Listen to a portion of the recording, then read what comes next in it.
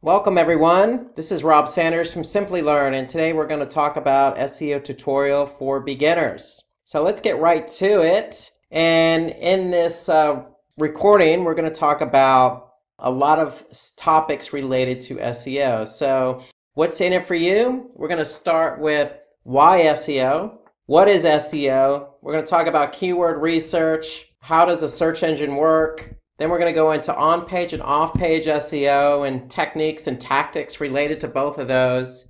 We're going to dive into how Google algorithms work, the types of SEO, website architecture, local SEO, how to measure your SEO performance, i.e. analytics, and then we're going to have a little quiz at the end. So a lot of information in today's tutorial. So let's get right to it and start with why SEO. And some of you with a website, maybe you're bloggers, maybe you just have a website with a lot of content, have probably had this conversation before where you said, hey, look, I got all this content, but I can't be found on Google search engines. And the first reaction somebody might have is, well, why don't you optimize your website for SEO? And some of you may know what SEO is, some of you may not know what SEO is. And the natural question would be, why does my website need SEO? What is SEO? Well, there are a lot of inherent benefits to SEO, which stands for search engine optimization. And the first benefit is it increases visibility on search engines. So all the techniques we're going to cover today in today's SEO tutorial are going to be techniques to boost your visibility on the search engines. So we're not just talking about Google per se. We're also talking about Bing and Yahoo and Baidu and some of the other search engines that are out there. So that's inherently the first benefit to doing search engine optimization is we want to increase our visibility on search engines. And today's tutorial is going to cover that. The second benefit is it will help you rank higher for relevant keywords. So the idea behind search engines is we want our websites to be found, our pages on our websites to be found when somebody does a search. And so ideally, when somebody does a search, you want to be found for the keyword queries that are most relevant to your business. So we want those keyword queries to match the content that we have on our website. And so that's a benefit. We want to be found for what people are looking for. And so that's the beauty of SEO, is that your content could be found for those relevant keywords. The third benefit is it helps to increase traffic to your website.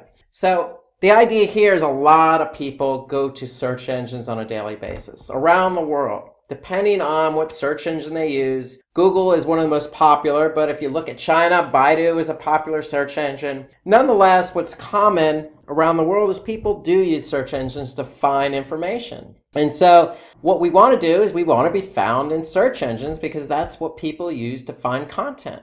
And so we're found on search engines. People are going to find us for relevant keywords. And if they see our content is relevant in the search engine results, after they query a keyword, then they're going to click on our link and go to our website. So if you can imagine all that content you have on your website, and all that content is able to be found on the search engines, and a lot of people are using search engines with relevant keywords, then naturally you're going to get clicks that's going to drive traffic to your website. And so that's in summary how it works, and that's what we want. We want to increase traffic to our website from search engines because that's what people use.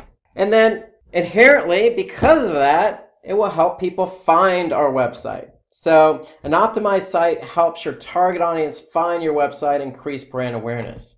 So that's the idea. If we can drive traffic to our website from search engines and multiple traffic, sometimes from the same users, it's going to naturally also increase our brand awareness. People are going to know more about us if we're found in the search engines. And then another benefit here is it helps to convert a local business into a global business. What we mean by that is if we're found in the search engine results, if somebody types in a relevant keyword and our content shows up in the search engine results on Google or Baidu or Bing or any search engine, ideally our business can be found all over the world. Our content can be found all over the world. It's not necessarily local per se. We may have a local business in a particular city or locale, but that doesn't stop anybody from around the world from finding our content. So the idea behind search engines is, look, the content's available to anyone around the world. And to me, this is one of the biggest benefits because it can boost traffic, it can boost brand awareness, it can boost traffic. And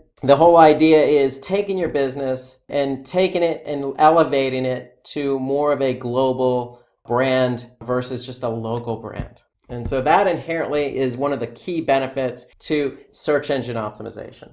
So let's move on to what is SEO. We're going to talk about SEO and how do you define it. So SEO again stands for search engine optimization. It's basically the practice of getting traffic from the organic search results on not just Google, but really any search engine. So depending on the keyword that somebody types in, regardless of what search engine they use, that search engine is going to rank websites based on the relevancy of the keyword. So if you have a website and you have a blog and you have a lot of content and you're a food blogger and you write about, let's just say, restaurants, and you're doing restaurant reviews and you happen to be doing a restaurant review about Italian restaurants, well, if somebody typed in Italian restaurants, you may want to come up for that keyword. Okay, so it's all about relevancy. Does that search engine see that particular blog post as the most relevant for that search query? So that's what SEO is all about. We want to be able to rank our websites for certain keywords on search engines. So if our website is ranked on search engines, then there's a lot of benefits to that. We talked about those benefits in the Why SEO, but the biggest benefit is the visibility that comes with that. So the higher you're ranked on a search engine, the more traffic you're going to get. And it's a snowball effect because the more traffic you get, the more conversions you're going to get. So here you can see the percentage of Google traffic, the higher you rank. So generally there are 10 results per page on a search engine. So if you're ranked in the top 3 or even in the first or second position, you're going to get a majority of the clicks. And search engine optimization starts with the keyword because we want to be found for relevant keywords. And so the first step in search engine optimization is always going to be keyword research. So it is the most important step. And so what is keyword research all about? Well, it's the process of identifying keywords we want to be found for on the search engines. So millions of people use search engines on a daily basis. We want to be found for those keywords that people type in that are relevant to the content we want to be found. So going back to the Italian restaurant example, if we're writing a blog post about Italian restaurants, if somebody types in the best Italian restaurants or Italian restaurants in a specific city, we want to be found for that content if it's relevant to what we wrote about. So keyword research should be done based on 2 factors, really. It's based on the factor of how much traffic or volume a particular search engine query has, and it's based on competition. And really, the underlying factor here is that all keywords in your keyword research should be relevant. So you need to understand what those keywords are. So are they relevant to the content that you want to be found for? If they are, then really the 2 factors you want to look for is the volume, how much volume or traffic each keyword has associated with it, and then the competition. How many other websites are trying to be found for the same keyword? So those are the factors involved with keyword research. You always want to choose relevant keywords, and then once you find or choose those relevant keywords, you want to be able to find out exactly how much volume and how much competition is associated with each of those keywords. And so when you look at keywords, you're always going to choose relevant keywords. But there are 2 types of keywords. There are short-tail keywords and there are long-tail keywords. And we're going to talk about both of these here. So let's start with short-tail keywords. So short-tail keywords are generic keywords. Generally, they're less than 3 words in a keyword phrase. For example, Italian restaurants. So short-tail keywords generally have very high search volume. That means that if somebody types in Italian restaurants, then there's going to be a large amount of volume with that, meaning that generally a lot of people type in the keyword Italian restaurants. However, with high volume always comes high competition. So if you want to be found for Italian restaurants, know that if you are ranked #1 or #2 or even on page 1 of Google, you're going to get a lot of traffic. However, to get to page 1 of Google or even position 1 or 2, it's going to take you a while because there are probably a lot of websites who are in front of you who want to be ranked and found for the same keyword. So the whole idea with short tail keywords is it's a lot of visibility, it's a lot of traffic, a lot of volume, but also a lot of competition. And generally the underlying factor here is that if you are ranked for a very broad or short tail keyword like Italian restaurants, then chances are it's not going to be as relevant. So if you get the traffic to your website, then chances are the conversion's not necessarily going to happen because we don't necessarily know the mindset of somebody typing in a very short tail generic keyword like Italian restaurants. They could be doing research on Italian restaurants. They could be a chef who's trying to get recipes for Italian food. It could be a tourist looking for Italian restaurants in a different city. Or it could be a person just looking for Italian restaurants near their location or where they're living. And so there's a lot of different factors with short tail keywords. So you just don't know because it's so generic. And because it's so generic, if you do get the traffic for that generic keyword, then the chances of the conversion are going to be lower than, say, if it's a more specific relevant keyword. So let's take an example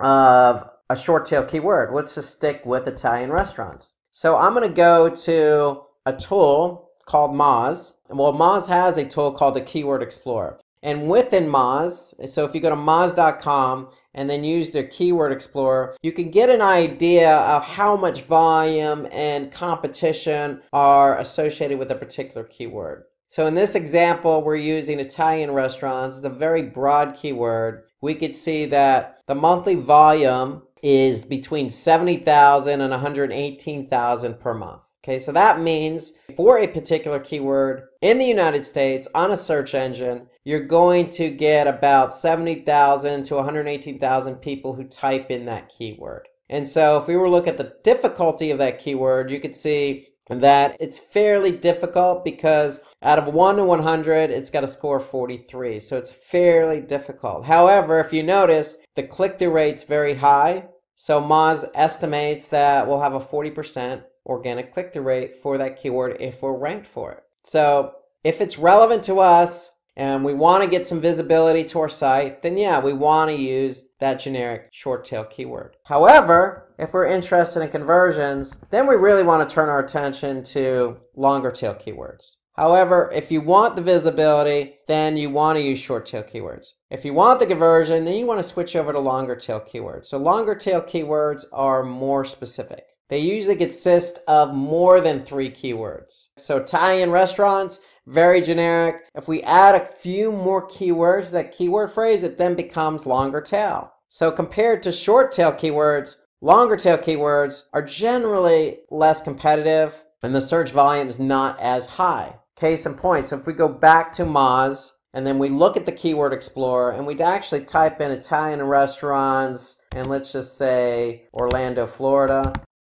Moz is going to generate some monthly volume for us and they're going to allow us to understand how difficult that keyword is. And so here you could see very, very little search volume. In fact, so little volume, there's 11 to 50. Okay, so that means on average that this keyword generates 11 to 50 queries a month. So very low compared to our short tail keyword, Italian restaurants. The difficulty here didn't necessarily lessen, but it is less competitive. So if you're interested in conversions and you have an Italian restaurant in, say, Orlando, Florida, then this is the keyword you may want to use. So there's a trade-off between longer tail and shorter tail. But when visitors land from longer tail keywords, they're usually ready to make a purchase. They're usually more specific intent. There's more intent involved with a longer tail keyword. So best restaurants in Florida, branded shoes in Florida, something very specific is going to generate probably a higher conversion rate than something more generic. So that's the trade-off. And so when to use long tail keywords? Well, we want to use long tail keywords if we're targeting pages with a product or specific article. So if we're interested in that particular conversion, then longer tail keywords are likely more the way we want to go versus something more generic, which means if you're using a generic shorter tail keyword,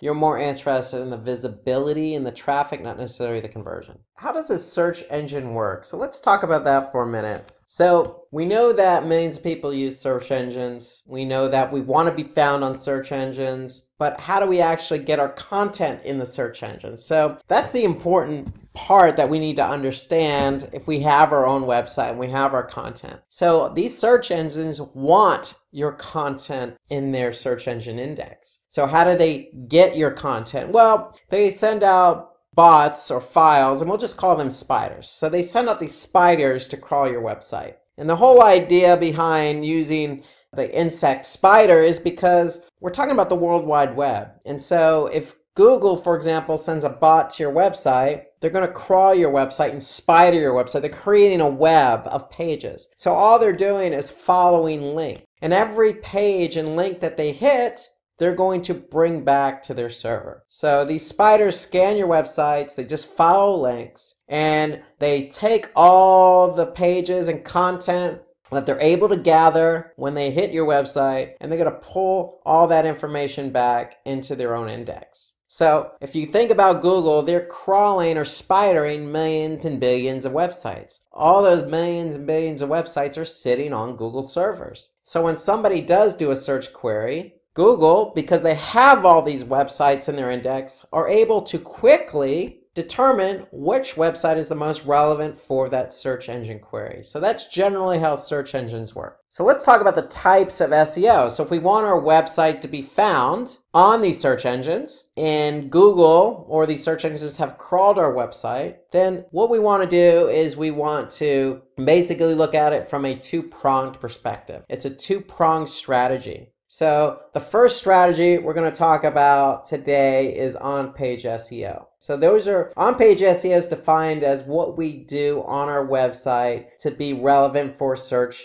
engine query on a search engine. So again, on-page SEO is what we do to our own website. Off-page SEO is the second part of that SEO strategy. And off-page SEO determines what we do off our website to be relevant for search engine query. And so off-page SEO generally is synonymous with link building. And we'll talk about that a little bit more as we go forward. But really, when you want to do SEO, when you want to be found for a keyword on a search engine, you're going to have to apply both on-page SEO and off-page SEO. So let's talk about on-page SEO.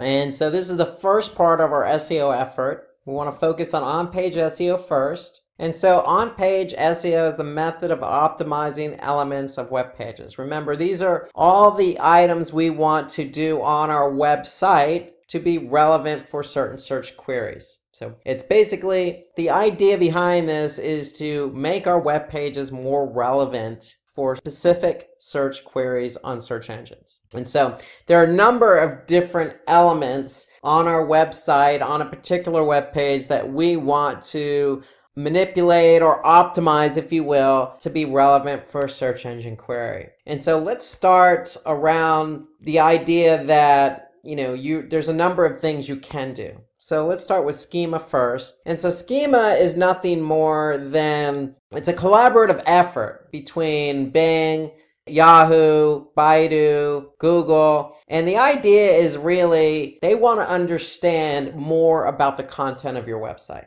And so the idea behind this is that you want to be able to provide snippets of information to these search engines so they understand a little bit more about what your web page is trying to portray or convey, so that they can find out exactly what's relevant to that search engine query. So it's nothing more than microdata or bits of information that you can add to your website or web page in order to provide a little bit more enhanced information to the search engines. So if you think about it, it's collaborating with the search engine. So the more basic information you share with the search engines, the better off they have to understand what your web page or website is all about. And so the more information they have, the better of an opportunity you have to be ranked for that search engine query. And so if you have a website with reviews, if you have a website with images, if you have, let's say, a website with products with prices,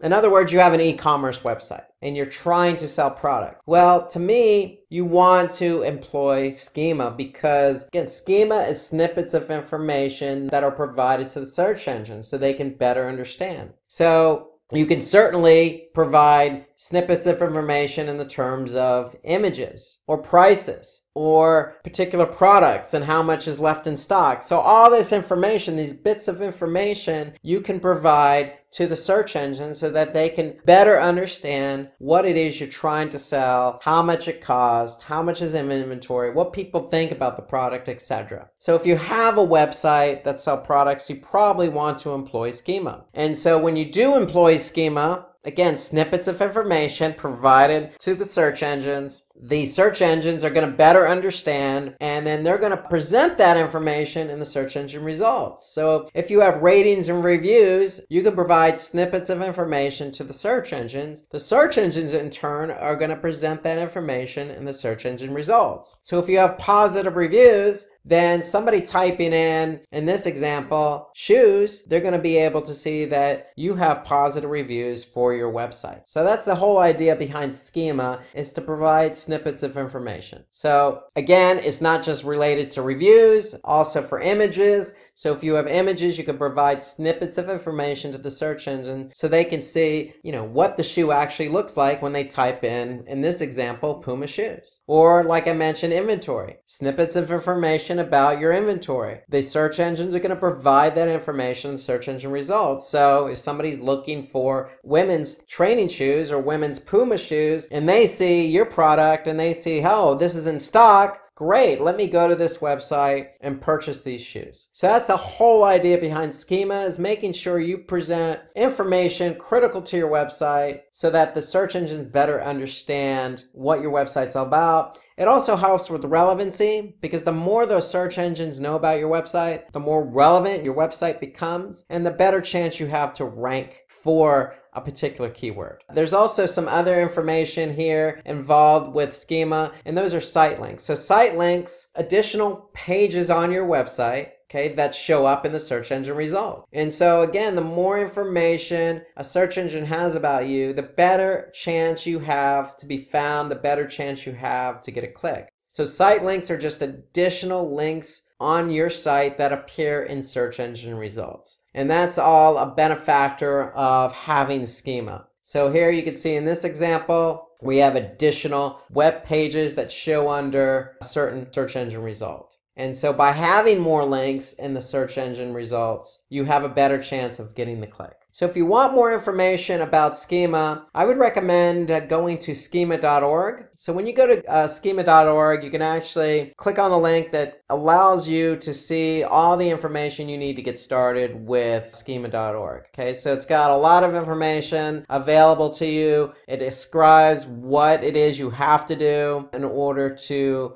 get your information and set for the search engines to better understand. Focus on for on-page SEO is title tag. And so title tag is what shows up in the search engine results. So if you've ever done a search engine query, meaning you've gone to Google, typed in a query using a keyword like Italian restaurants, you're going to see specific search engine results. And the title tag is what appears in those search engine results. So a title tag is important because it's the title of a web page that appears in those results. And so the title tag is something that's important because if we want to be found for a specific keyword, we want to make sure that keyword is in the title tag, because that keyword is going to describe what the page is all about. And so if we want to be found for that keyword, let's just say Italian restaurants in Florida, for example, that's going to be part of our title tag. So when somebody types in that particular keyword query, Italian restaurants in Florida, then we have a good chance of showing up because the title tag, which is the title of the page, is going to have that particular query in it. And so you can edit the title tag. And when you edit the title tag, you want to be able to put that particular keyword in the title tag. So if we do a search on Google, for example, so if I go to google.com and I type in Italian restaurants in Florida, here I can see under the local search results, and here I could see Italian restaurants in Florida, Central Florida, Italian restaurants in Miami. So you could see that these are highlighted. So the title tag is not only stands out, but allows you to showcase exactly what your page is all about, and it helps with the relevancy of that keyword query. So when you're trying to optimize your website using the title tag for a specific keyword, you want to keep in mind a couple parameters, because title tags show up in the search engine results, but certain search engines, particularly Google, has character limits around the number of characters you can use in the title tag.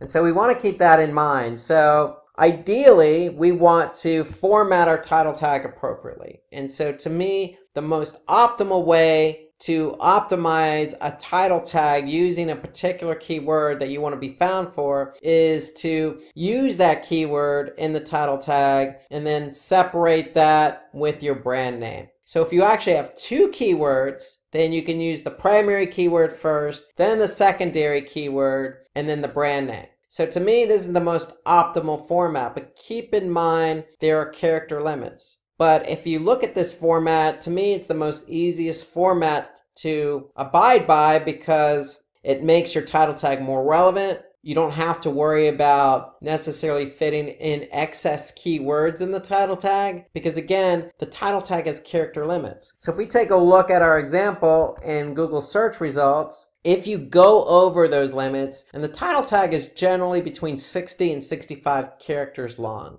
And so if you go over those limits, let's just say your title tag is more than 65 characters, Google, in this case, is going to cut off the characters. And so here you can see the ellipses after the title tag. Now, if you follow the format that we at Simplilearn recommend, you could see if our keyword is Italian restaurants in Florida, and then separated by the brand name, this gives you an optimal format for the title tag. It also makes it relevant for the keyword query.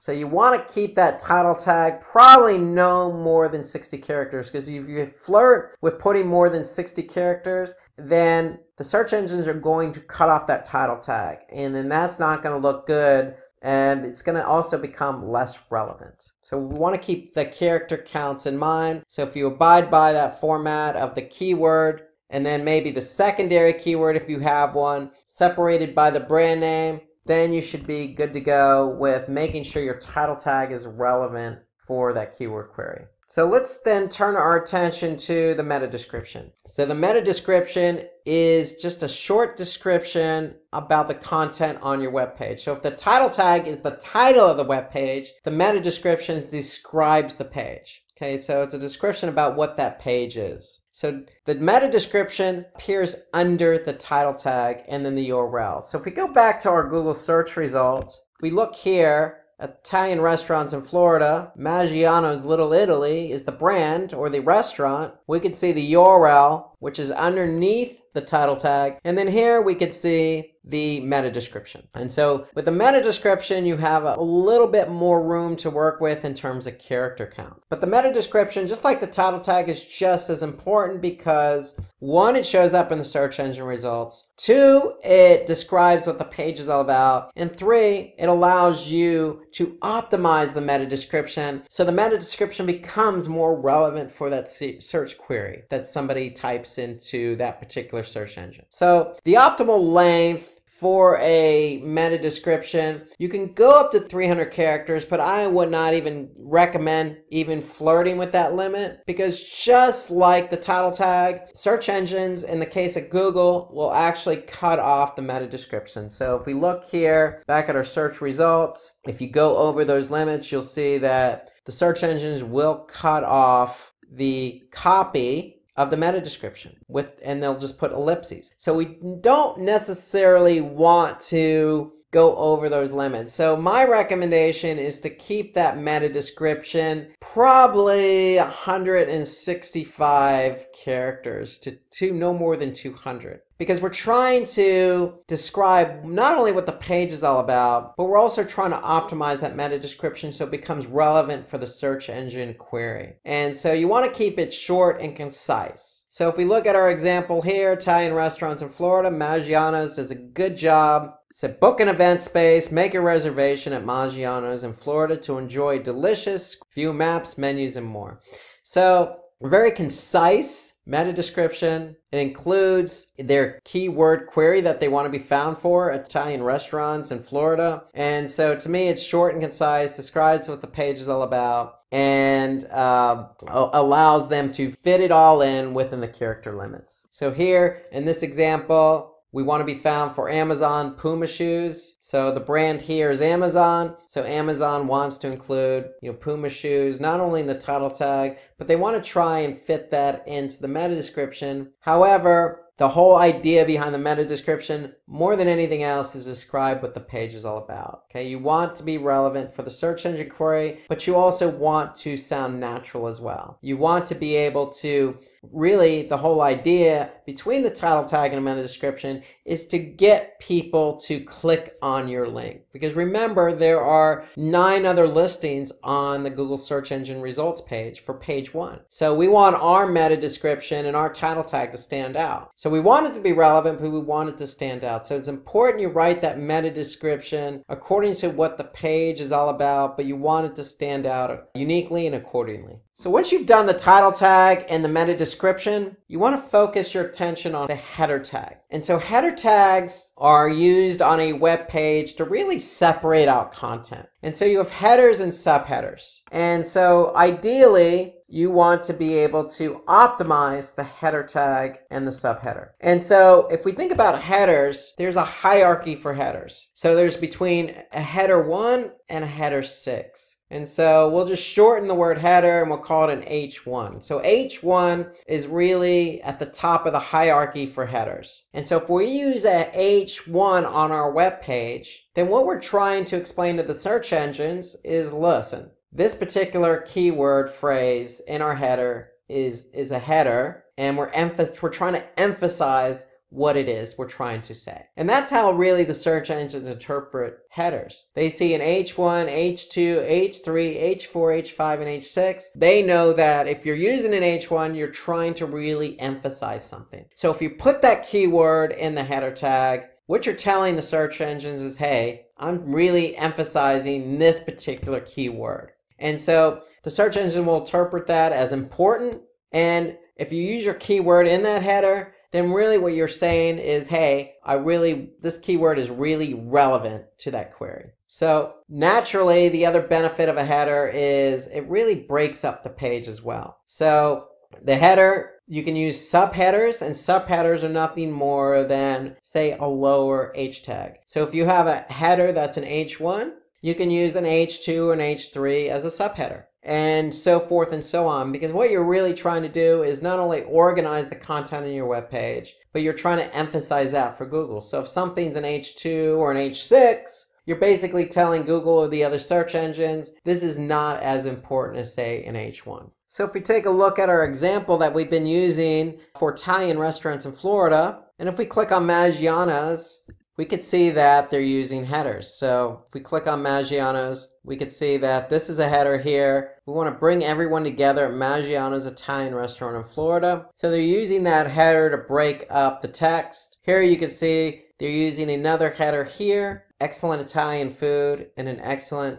experience to match. So that's a header to break up the content. Okay, they're not using subheaders. They're using headers, but that's fine. They're really trying to emphasize the content by putting in that header. And so headers help not only organize the content, but they help emphasize the actual keyword it is you want Google to recognize. So if we're not sure if something is a header, we could simply just mouse over what we think is a header, and we can just right click. And if you right click on something, you're going to see a menu. And if we click inspect element, then basically what that browser, in this case Firefox, is going to do is show us the HTML of that particular thing, of that item that we right clicked. So here we could see, in this particular case, this is an H2 tag. So it's an H2. So if we scroll down and we mouse over this, we could see this is also an H2 as well. So this particular page is using H2 tags, not H1, but an H2. So what they're explaining or trying to convey to the search engines is, listen,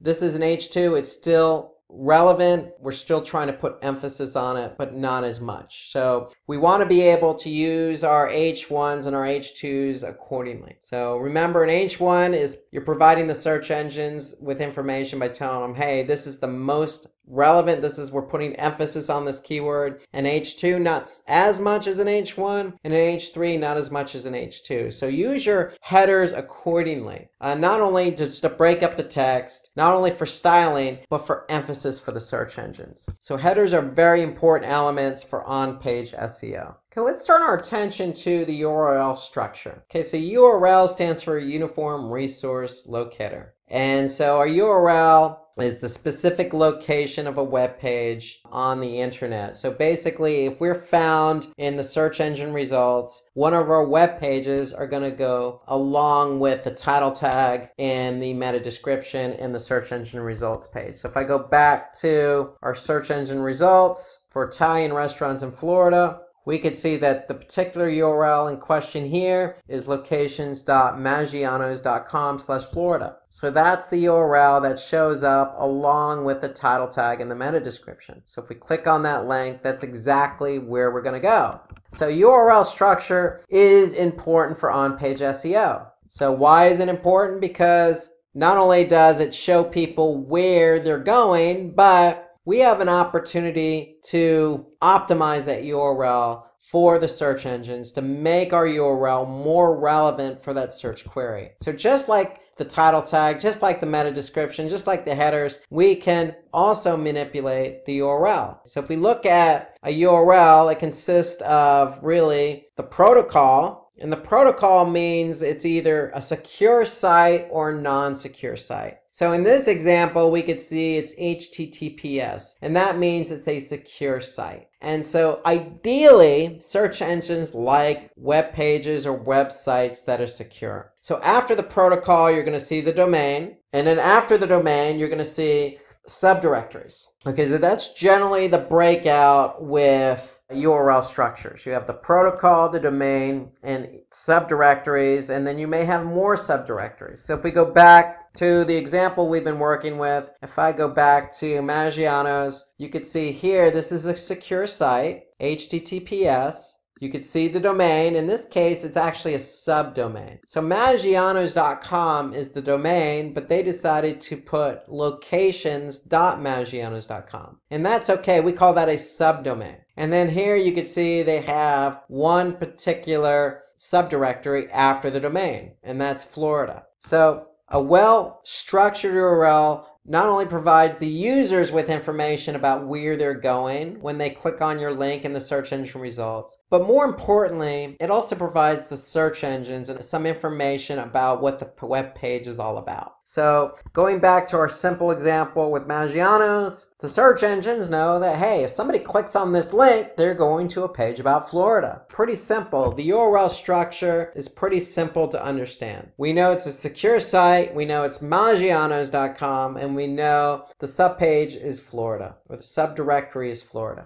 You want to be careful, like everything else in SEO, there are parameters. Just like the title tag has parameters up to 65 characters, the meta description tag has a limit of up to 165 characters. A well-structured URL also has character counts. But the idea here is we don't want to get into numbers when we talk about character counts for URL structure. Really, the rule of thumb or the best practice for URL is to keep it short, and understandable. Okay? If we keep it clear and concise, not only does the end user know where they're going, but the search engines know what the page is all about. So the rule of thumb is always, if you don't understand the URL or what it means, then the search engines are likely not going to understand what the URL means. We want to keep the number of directories and subdirectories to a limit. So ideally here, you could see in this example, xyz.com, if we want to optimize that URL, we could put the targeted keyword in the URL if we'd like to. But we want to keep it probably to a minimum of 1 to 2 subdirectories. The shorter the amount of subdirectories, the better off we are, because that means that not only the end user will understand the URL, but the search engines will understand the URL as well. So we always want to make sure that URL is readable, again, for the end user and the search engine. And so in this example, you could see amazon.com/mens-shoes/sneakers/Puma. Very easy to understand. As an end user, I know that I'm going to a Puma page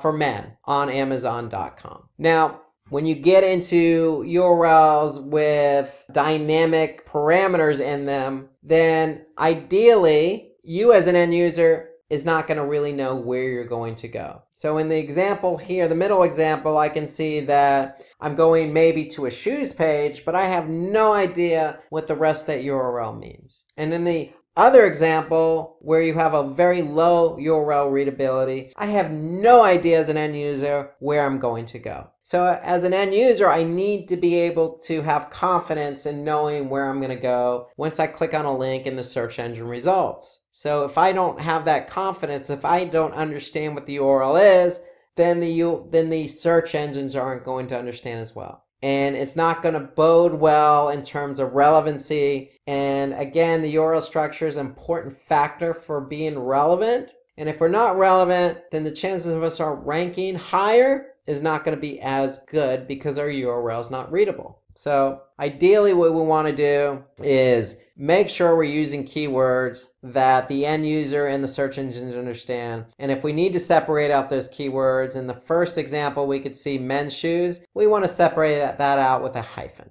And so ideally, if you have a URL that's readable and it's short and concise, then again, your chances of ranking higher on the search engine results page bodes better than if you have a very long, antiquated, unreadable URL. So let's focus our attention on image alt text, or alt tags, if you will. So alt tags, or text tags, as they're also known as, allow the search engine to understand a little bit more about what's on the page in terms of images. So images are a prominent part of every web page on the internet. Unfortunately, images are usually files that are not readable by search engines. So we want to be able to provide some alternate text so that the search engines understand what those images are all about. So again, it gives us an opportunity to communicate with the search engines so that they better understand what the image is all about to make the page more relevant. So generally, if an image fails to load on a web page, as an example, well, if you have an alt tag, then the alt tag is going to show in place of the image not loading. More importantly, if we have an alt tag and the search engines have spidered our website and somebody's actually searching for images, then the alt tag is used as a descriptor for the image. So it also helps us get found for the images on search engine results pages. And so, like everything else we've talked about with on-page SEO, there are character limits to alt tags. Generally the rule of thumb is 125 characters for an alt tag. And the alt tag is used in the HTML, so we want to surround our image with an alt tag by putting in a descriptor. And so ideally, if you're trying to be found for a particular search engine query, then you want to use the search engine query as part of the alt tag. And so let me show you an example here, going back to Maggiano's. If we look at their web page and we actually inspect one of their images on this web page, if we look at, for example, Pinterest or Facebook, we can actually see in this example that the image here has an alt tag. It's Pinterest. And so you want to be able, again, to put in alt tags for all your images so it better communicates with the search engines what the image is all about. It also allows the search engines to rank images in the search engine results based on that alt text and what the keyword query was. So alt tags play an important role because, again, if the image doesn't load on the web page for some reason, then the alt tag is there as a replacement. It's also there to help the search engines rank those images and understand the page a little bit better. So you always want to be able to put in the keyword query that you're trying to be found for in the alt tag. And so be as descriptive as possible. You have 125 characters to use, so be as descriptive, make it easy to read, because again, this is what's going to show up in the search engine results pages for images. Okay, let's turn our attention to internal links. So when it comes to SEO, internal links also play a vital role because basically an internal link, which is a link from one page of your website to another page of your website, allows Google to, or other search engines really, to follow the pages as they index your entire website. So it serves that purpose of allowing search engines to index. So it definitely improves the indexing. But internal linking also has many benefits, and one of the other benefits is it helps spread what we call link juice. And so link juice is basically another way of saying, this page is important because it has links from other pages on our website. So if we have a link from one page to another, and a couple of other pages on our site link to that same page, then search engines tend to take notice. And they tend to note that, if one particular page has a number of different links pointing to it, then this page may be important. And so that's what we mean by link juice. It's a signal for the search engine to determine what pages on your website are important because of the links that point to it. And so if we look at this example here, we could see that there's usually a navigation on a website that point to pages. And every page on a website tends to have a link, but if more than one page has multiple links, then again, that signals to the search engines that, hey, this particular page seems to be important because it has a lot of links pointing to it. Our attention to sitemaps. So sitemaps basically allow us to list all the web pages on our website. So we could do that in a couple of different ways. But when we do it, it basically is going to help the search engines find our pages easier. Just as I mentioned a minute ago about internal linking, when you have one link pointing to another page on your website, it helps the search engines find these pages quicker. Well, sitemaps do the same thing, except sitemaps are an entire list of links on your website, and it allows the search engines to find all your pages on your website fairly easily. But it also helps the end user too. So if you have a big website, like Amazon has a huge website with a lot of different products. Well, if you're looking for a particular product, you can do a search for it, or you can look at the sitemap, and the sitemap will list all the particular pages on the site. And so it's also good for the end user as well. So when we talk about the end user and we talk about search engines, there are really two different types of sitemaps. You got the HTML version, which is for the end user. That's going to be nothing more than a link on the website, usually in the footer. And so when you click on that sitemap link, you'll get a list of all the links on the website. Okay, so that's an HTML sitemap. Then we have the sitemap for the search engines, the spiders that want to crawl our site. So that's the XML sitemap, and an XML is just a different format. It's just a way to format all the links on our website. So the HTML sitemap is HTML written in hypertext markup language, designed for the end user. If you click on it, it helps the end user navigate the website quickly because they can find what they're looking for. And so generally, that is an HTML. Now, if we turn our attention to the XML sitemap, that's basically designed for search engines. And the thing about the XML sitemap is we work with Google to go ahead and submit the sitemap to Google so Google can quickly understand what pages on our website. So for example, if I went to a website, let's just say valleyfig.com. So if I went here and if I'm a search engine, I'm going to want to know all the URLs that are on this website. Well, as an end user, I can also just type in sitemap.xml. Usually that's the XML file where all the URLs are located. And here I can see all of the URLs on valleyfig.com. And so the idea behind an XML sitemap is we want to communicate that XML file to the search engines. And so Google in particular has what they call a search console. And search console, if you go to google.com/webmasters, so search console is a way to communicate with Google. And one of the ways to communicate with Google is to submit a sitemap. So we want to submit our XML sitemap. So if our XML sitemap is located in the root directory, so after our domain, valleyfig.com/sitemap.xml, we know that that file is sitting in the root directory. I can go into Search Console and I can submit my sitemap. And when I submit my sitemap,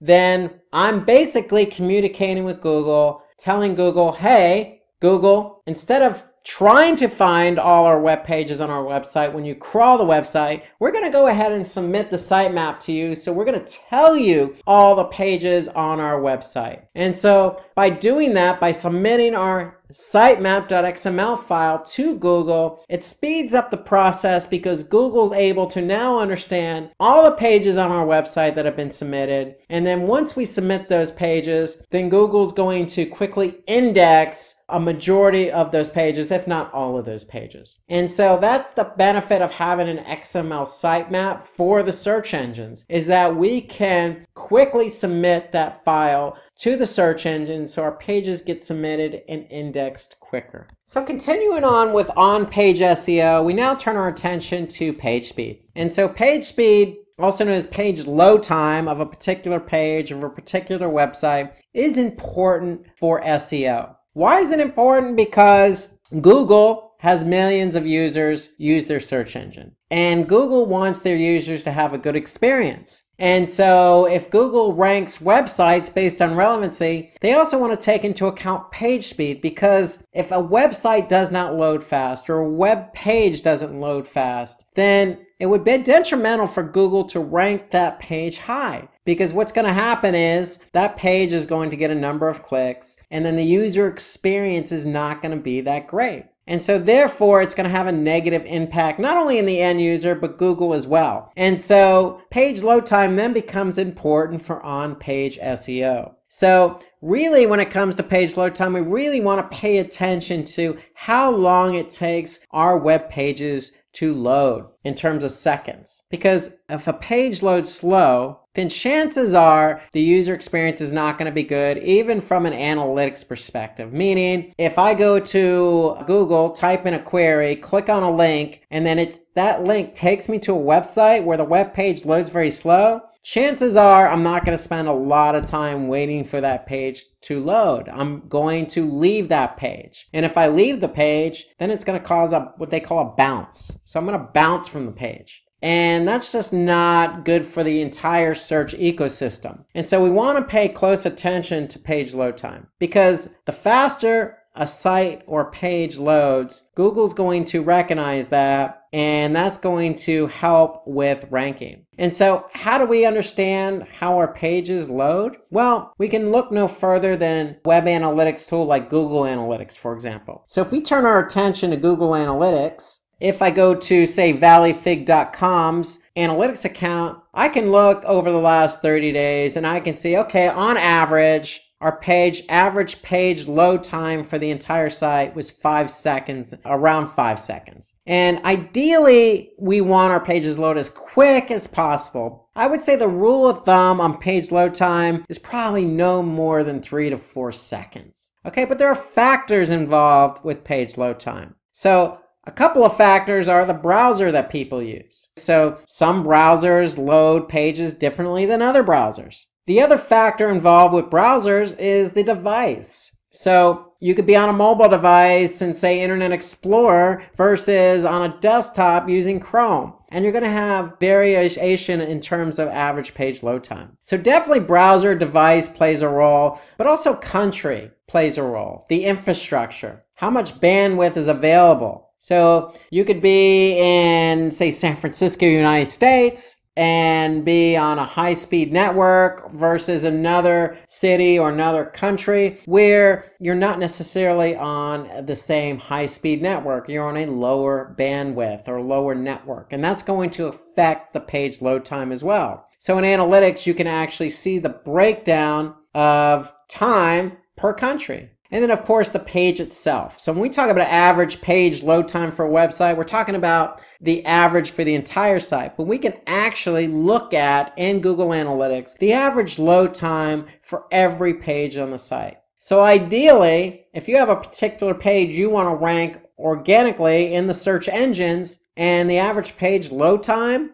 is not suitable or it's very high, then you want to address what the issues are. And so the great thing about Google Analytics is you actually have speed suggestions. So if I go to speed suggestions in Google Analytics, I'm going to be able to see the average load time for certain pages on the site. And then what Google's going to do is actually give me some feedback. So for example, I can see that the home page loads about 5.59 seconds. And so if I click on page speed suggestions, then Google is going to give me suggestions on how to speed up the page load time, not only on desktop, but on mobile as well. So when you click on page speed suggestions, you're actually going to go to a tool, a Google tool called Page Speed Insights. And then Page Speed Insights is going to allow you to see how quick your page loads. And then it's going to be able to give you feedback on what to do in order to speed up the page load time, not only for the page, but for the site. And the great thing again is you can see it for desktop and you can see it for mobile. So page speed is important. We want to be able to keep our page load time low, no more than probably, again, 3 to 4 seconds. Because if it's any more than that, Google's going to take notice, the other search engines are going to take notice, and they're not going to want to rank that particular page high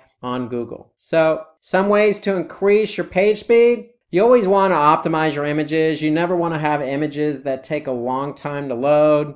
You want to use a simple website design. Now, I know Flash, as an example, has long been disbanded, but you don't want to use other technology that's really going to slow the page load time. Of course, where your website is hosted does matter. So the server it's hosted on could be shared with other websites. And so that may eat into how quick the server responds to people trying to load your web page. And so you want to keep that in mind. So server response time does play a factor in loading. And then, of course, optimizing your code. You want to never have unnecessary code on your website. And when I say unnecessary code, some examples could be tracking code. If you're doing any search advertising, let's just say on Facebook or Bing, you try to want to minimize the amount of extra code you put on a site because that code has to execute and that eats into the page load time. So you want to be cognizant of how much code you put on your website because that will eat into the page load time. So let's talk about featured snippets. So featured snippets is the search result that generally shows up at the top of the search engine organic results. So it's informational content and you'll see it above organic results, but you'll also see it below search advertising. And so some of the common featured snippets you may see are in the form of a paragraph, a table, or a list. And so paragraph snippets tend to be the most popular. And let me show you an example of a featured snippet. So if I go to, say, google.com and type in machine learning, here you can see some paid search ads. Okay, and why do I know they're paid search ads? Because I can see ad next to them. But if I look below the paid search ads, but above the organic search results, I see a paragraph featured snippet. And this is nothing more than, again, just an informational content about machine learning. And really, the whole idea behind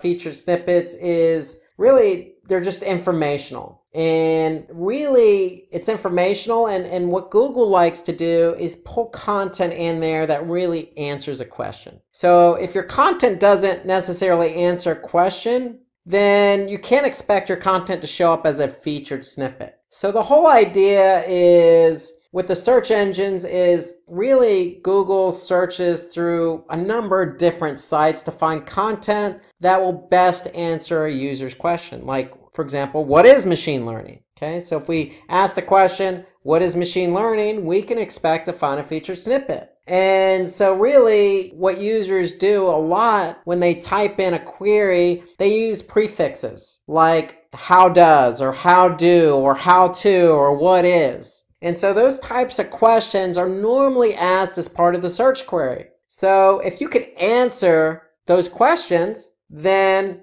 generally Google's going to recognize that. And if it's relevant, it's going to show up as a featured snippet. So the whole idea is to really create truly high quality content. So about featured snippets is, if you have true high quality content that answers a question, then chances are your content may show up as a featured snippet. So the whole idea is, work to create high quality content that provides a really good answer to a really basic question. It could be anything. What is machine learning? What is a fig? How to ride a bicycle? How do I surf? All these are related questions that content can answer. And Google wants to make sure, as part of a featured snippet, that they provide content that answers that question. And not just content, the best content that does the best job with the most relevant information to answer that person's search query.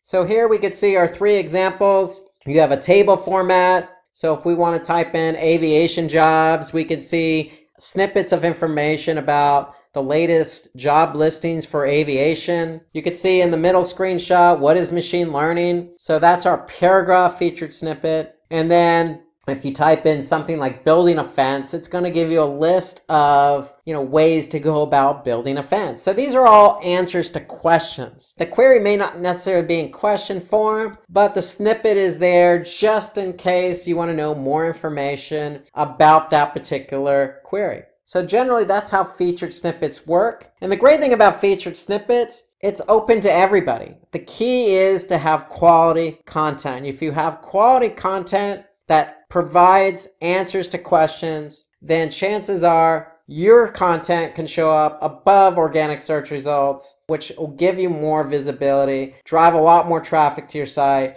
and quality traffic, because likely it's answering somebody's question. So let's do a recap of everything we talked about with on-page SEO. So before we move on to off-page, remember, on-page SEO is what we do to our website to enhance our website to be found in the search engines for relevant keywords. So it's all about relevancy. And remember, before you do anything to your website, you need to start with the basics of keyword research. You need to find keywords that are highly relevant, that have volume, and low competition. And so when you can focus on your keywords and you find out and finalize what keywords you want to be found for, then you're going to conduct on-page SEO. On-page SEO consists of a number of different factors, some of which we talked about today, starting with schema. Remember, we want to have structured data to better communicate with the search engines what our web pages are about. Then we talked about title tags. So title tags appear in search results. Remember, 65 characters. We want to make sure our keyword is in the title tag followed by our brand name. And then we talked about meta descriptions. Meta descriptions allow us to, talk specifically about what that page is all about. Meta descriptions fall under the title tag in the search results. We talked about headers, H1 through H6, H1 being the biggest in the hierarchy of headers, and having an H1 tag with your keyword provides the search engines with an identity of how strong or how important something is on a page. It also organizes the page with headers and subheaders, and it breaks up the content so it's easily understandable by the end user. We also talked about alt tags. So remember, images on its own are not recognized by search engines. So we want to surround those images with alt tags, with words that help the search engines identify what that image is. They also serve a purpose in the browser. If an image doesn't load, then we can actually see what the image is all about with the alt tag. We talked about featured snippets. There are lists. Okay, there are paragraphs. Okay, there are different types of snippets. And really the whole idea again behind snippets is answering a question with quality content. We talked about page speed, identifying how quick our pages load in Google Analytics. So if your pages don't load very quickly, then Google actually provides suggestions to speed up the page load time of a particular page. And some of the culprits that you want to look at are making sure you have images that are of good quality, but also not a lot in size. You want to make sure they're optimized. You want to look at your server response time. You want to make sure you optimize code. So there's a lot of different factors with page load time. You just want to keep an eye on what pages are not loading quick enough. And remember, we want to keep it as low as possible, but no more than 3 to 4 seconds. We talked about internal linking. Internal linking to a particular page from one page to another provides link juice. And link juice is nothing more than an indicator for the search engines to identify what pages tend to be more important than another based on the number of links pointing to that page. And then we also talked about sitemaps. So we talked about the two types of sitemaps, HTML and XML. HTML is for the end user. XML is primarily for the search engines. XML generally is going to be a file called sitemap.xml, and we could take that XML file and submit it to Google's Search Console. And so that expedites the process of indexing your site and helps your site not only get indexed faster, but will help Google understand how many pages are on your site and then get those pages indexed so that they can be found so that you can generate traffic. So all of these are factors with on-page SEO that you want to address before you move on to off-page SEO. Okay, let's turn our attention to off-page SEO. Now that we covered all the essentials for on-page, we still need to focus our attention on off-page. Remember earlier I mentioned that SEO is a two-pronged approach. We have to focus on-page SEO first, and then to complement our efforts and to continue our efforts and to continue the effort of being relevant for certain keywords, we need to do what we call off-page SEO. And those are actions we take that don't involve our website directly. Meaning we've already updated the title tag, the meta description, the alt tags, the headers, etc. We want to do things off our website that's going to allow Google and other search engines to recognize that, hey, we are relevant. These pages are relevant for certain keywords on our website. And so really when we talk about off-page SEO, it's really the technique of promoting your website using link building. And when we say technique of promoting our website using link building, that means establishing links on other websites. That's what we mean by link building. And so establishing links on other websites really enhances our SEO efforts because it improves, first and foremost, it improves the credibility of our website. So if we're on a very popular website that is known to be reputable, then having a link pointing from that website to ours just improves the credibility of our own website. Not necessarily in the minds of the search engine, but in the minds of the end user. The other benefit here is it increases our domain authority. And let's take a minute to talk about domain authority. So domain authority is simply just a score between 1 and 100. And so in digital marketing, even including SEO as a marketing channel, everything's measurable. And we want to be able to measure everything we do digitally. And so off-page SEO is measurable. One of the metrics involved with off-page SEO is domain authority. In other words, it's a score between 1 and 100 for our domain. So how does Google, how does Baidu, how do these other search engines see our domain? How authoritative is our domain? How reputable is our domain? And so having links on other websites pointing to our domain increases our reputability, increases our authority. And so I'm going to show you an example. So if you remember back on-page SEO, when we were talking about keyword research, we used a tool called Moz.com. And I would recommend using Moz.com to measure domain authority. So if we go to Moz.com, and Moz.com has a tool called Link Explorer. So if you put in your domain using their tool Link Explorer, you're going to be able to see your domain authority.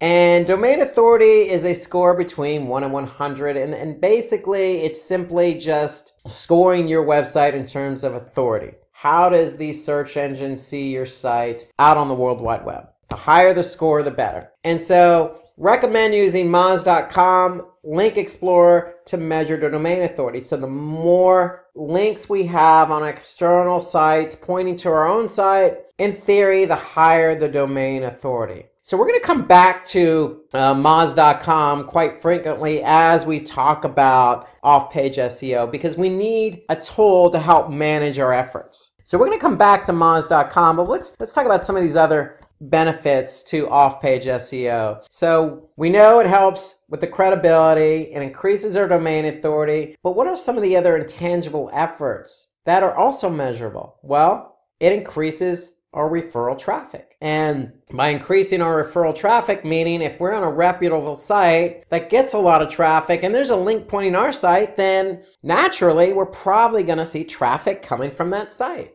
And we can measure that in tools like Google Analytics. We can measure referral traffic. And so that's an inherent benefit to doing off-page SEO, because we're trying to create the relevancy of our own website. We're trying to be found for relevant keywords, but yet at the same time, we can increase traffic to our website. And then certainly not lost in all this is improving our page rank. So the idea here is you need on-page and off-page SEO to work together to improve our rankings. And improving our rankings in the search engine results will inherently increase our rankings and drive traffic to the site from search engines. And that's ideally what we're trying to do. We're trying to accomplish traffic from search engines by improving our rankings. But at the same time, we improve our credibility and we improve our standing in the search engine world. And we also increase traffic to our site from all these other websites. And so there are a lot of benefits to off-page SEO. Let's talk a little bit more about some of these other benefits, because according to a backlinko, a web page with more backlinks is going to rank higher than a page with fewer backlinks. But let me just say this. With backlinking, especially from sites, it's all about credibility. It's all about quality over quantity. So we want to pay attention to quality over quantity. So let's harken back to Moz.com. And here we could see we have a domain authority of 35, but we have a lot of links, inbound links from other websites pointing to our website. We have 575 domains out there on the internet pointing to our domain, valleyfig.com. And so if we want to take a specific look at these domains, we can just simply click on linking domains. And here we could see all the different domains pointing to our website. Now, again, it's about quality, not quantity. So if we look at the domain authority, and that's a score that measures the credibility of a website, we could see the domain authority on some of these domains, like npr.org has a domain authority of 93. And so to me, that helps boost the domain authority for our own website, our own domain. It also has the chance of driving that traffic. It also increases the credibility.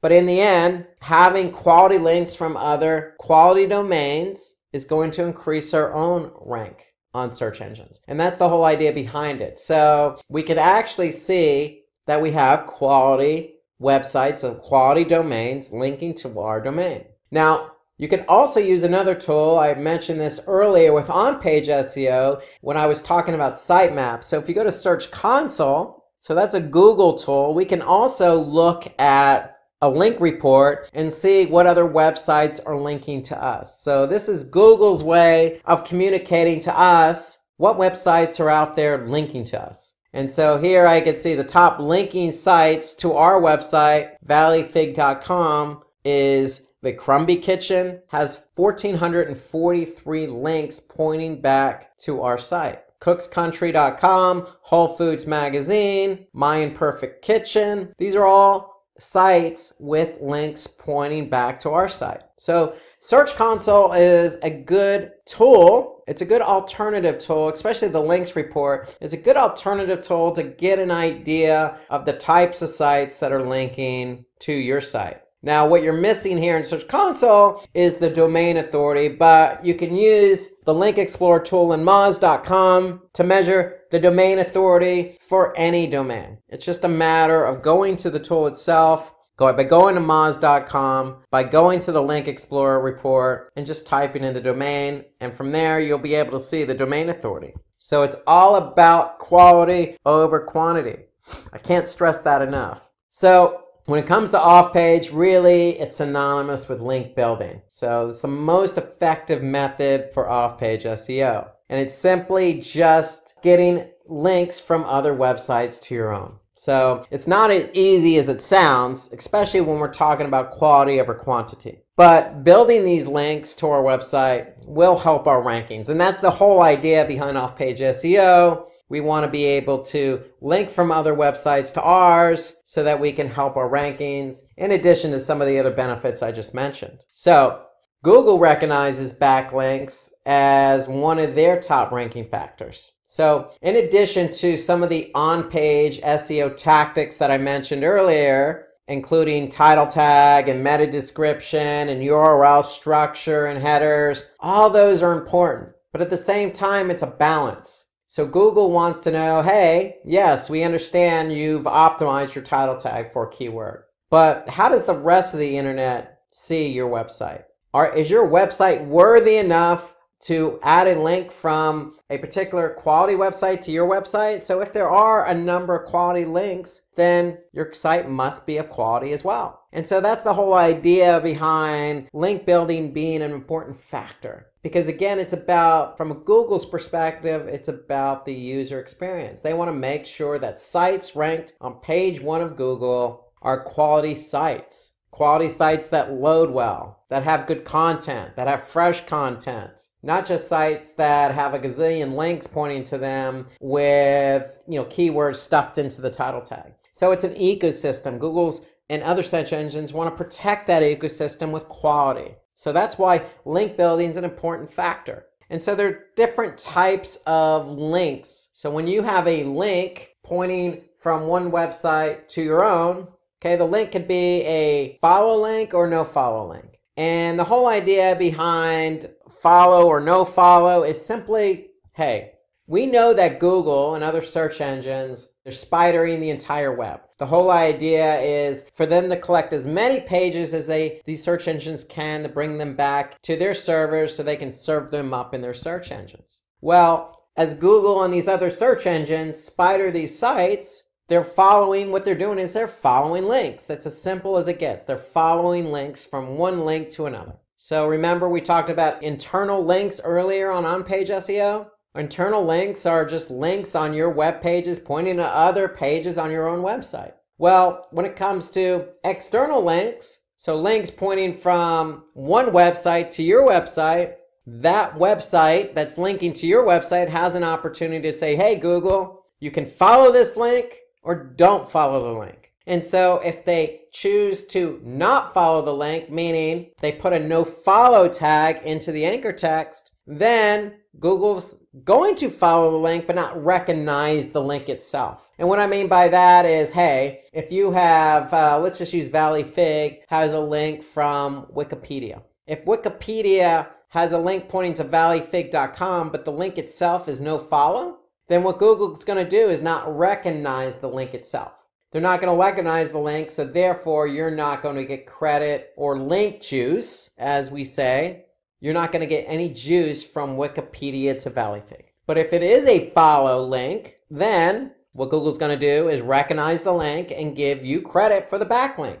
And by giving you credit for the backlink, that's going to inherently increase your domain authority. it's also going to likely increase your rankings. So you want to pay attention to the types of link building that's out there, no follow. And so anytime you try to establish a link on an external website, just make sure it's a follow. Make sure it's not a no follow, because if it's a no follow link, then you're not going to get the credit from the search engines. And so the whole idea behind link building in terms of SEO is to get some credit from a quality website to your website. And so if we look here, a follow link in this example is one where the href or the link itself doesn't have a no follow in it. But if a hyperlink does have a no follow in it, then that means you're not going to get the credit for the backlink. So remember, no follows, they don't allow search engine crawlers to follow the link. So if that's the case, it's not going to pass any link juice. When you don't pass quote unquote link juice, you're not going to get credit for the backlink. And so if you don't get credit for the backlink, then if we go back to our tools that we have available for measuring off-page SEO. So if I go back to, let's just say Moz, or even let's just say Search Console, I'll be able to see all these links here. These links that are showing up are follow links. Why? Because Google's recognizing the link. If they were no follow,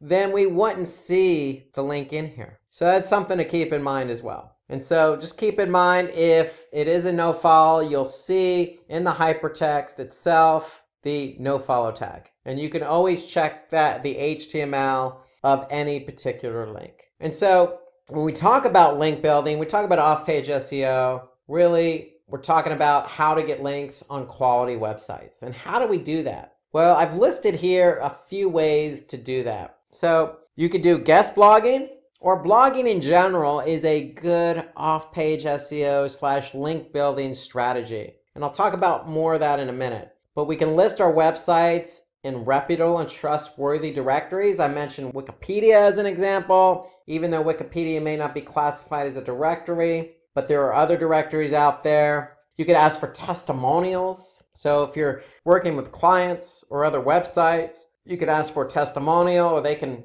provide a link pointing back from their site to your site. It's about relationships, really, is what it comes down to. It's relationship building. And that's what a link is, relationship building. Or you could do content on social media. So these are just examples of ways to generate links. But let's go back to the blogging part, because blogging to me is an essential part to off-page SEO. And why is that? Because anytime you are part of a blog, you're generating content. And not only are you generating content, you're generating fresh content that's likely to be interesting to the end user. And with that content, yes, you can optimize that content.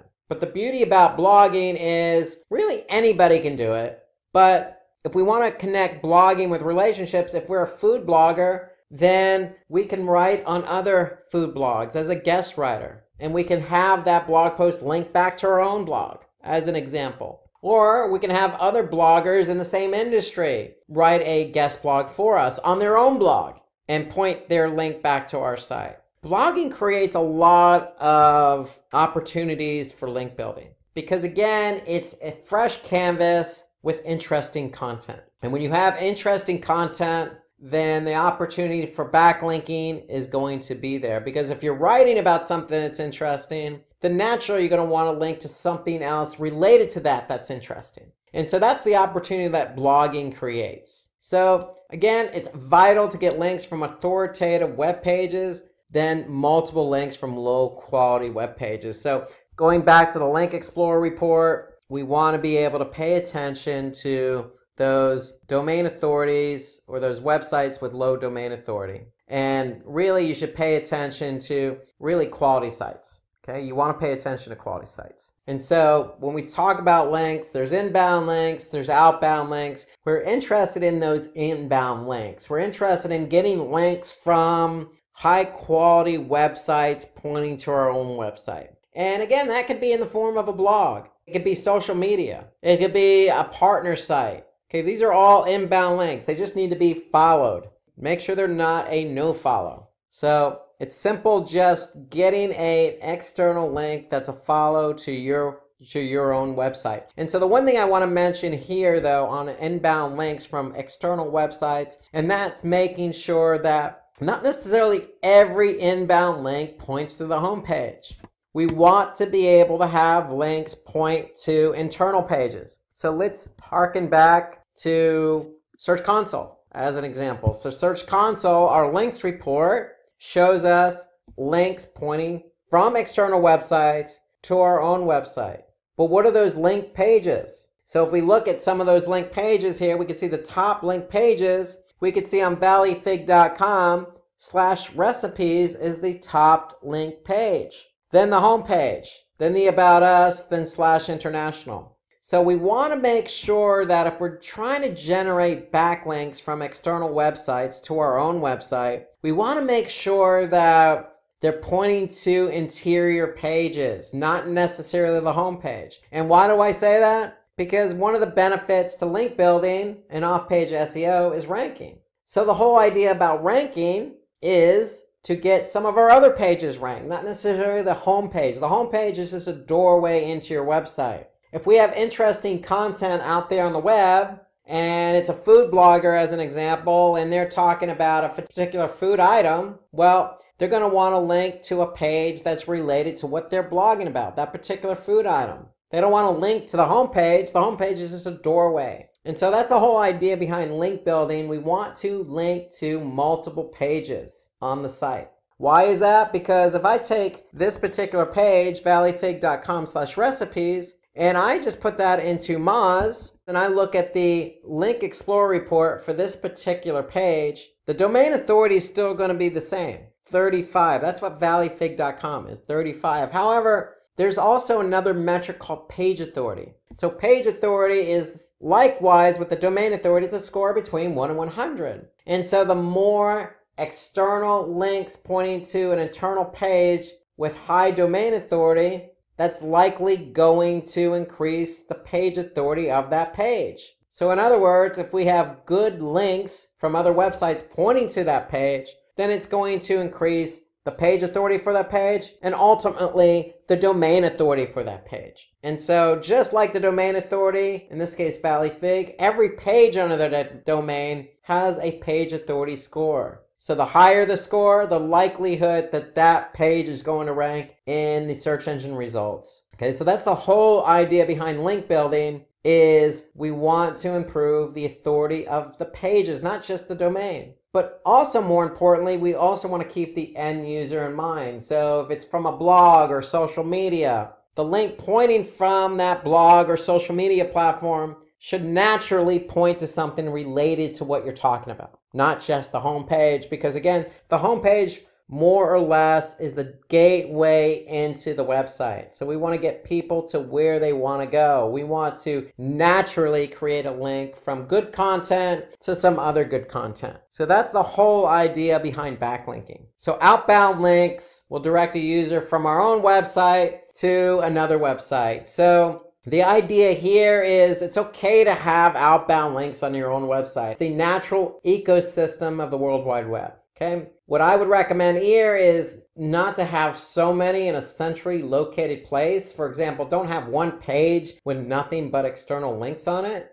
Sprinkle these external links, these outbound links throughout your website. But also, if it's not a reciprocal link, meaning if a guest blogger is not linking to your website, but you're just linking to theirs and they didn't ask you to, then maybe consider a no-follow tag. Maybe. Ideally, you want to make sure that these links are just natural in nature. So don't just have a habit of putting outbound links, because the whole idea behind outbound links is you want to keep people on your website. But if it's a natural link going from one content to another and you think the end user is going to benefit, then no problem. But just don't get in the habit of putting external links on your website, because that means that, hey, that user that's on your website may click on that link and leave your website and not come back. So keep that in mind as well, because you don't necessarily benefit from an SEO perspective by having outbound links on your own website. You want to do it as a courtesy if somebody else is linking to you. You want to do it for the end user if you feel they'll benefit from additional content on another website.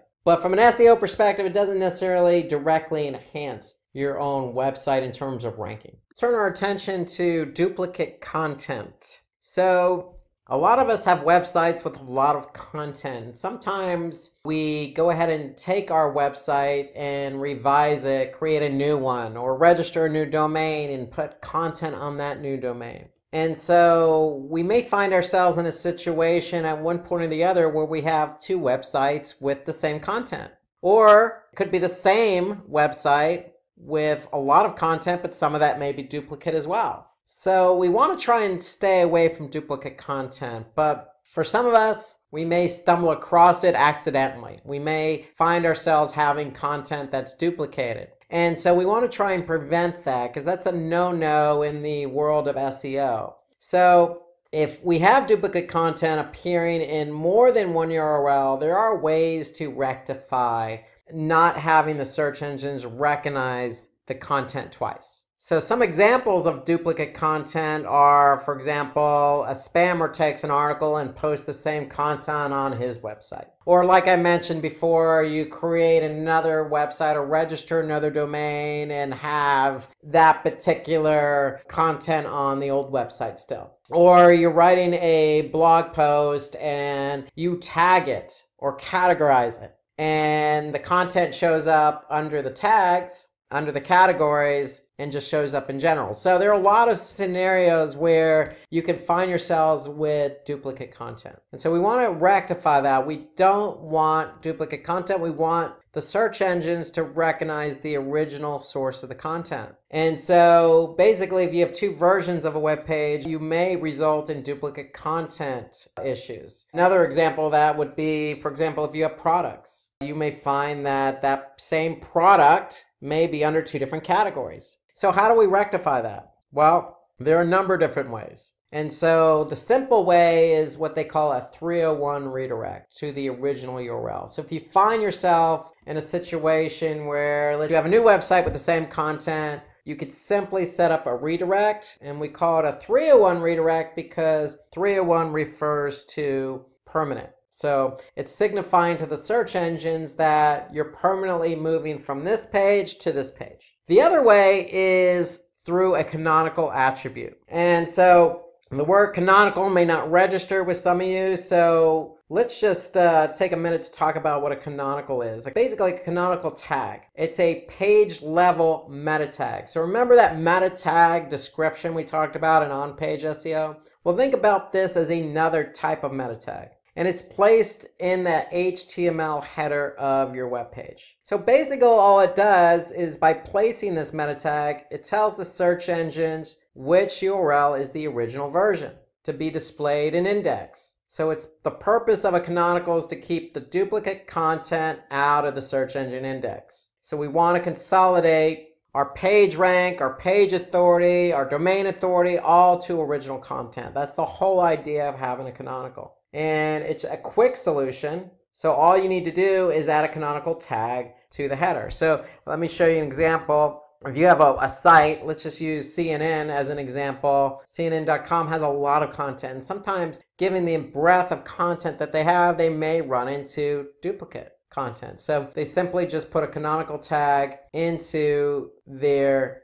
header. And so by doing that, they're able to tell the search engines, hey, this page, this domain is the original. If you find yourself with multiple sites, well, you can also use Google Search Console. So remember, we used Google Search Console in earlier examples when we talked about links to your site, or we talked about that sitemap on on-page SEO. Well, if we go into Search Console, we could basically say, look, Google, because Search Console is a Google tool, we want to confirm that this is our domain. So this is the domain you should be focusing on. So you can leverage Search Console to communicate with Google regarding which site is important, which is the one that should get indexed. You can use a canonical, you can put that on any page of your website, or you can set up a 301 redirect. So those are the ways to fix duplicate content issues. 301s are the easiest. Canonicals tend to be temporary because they're just the page level.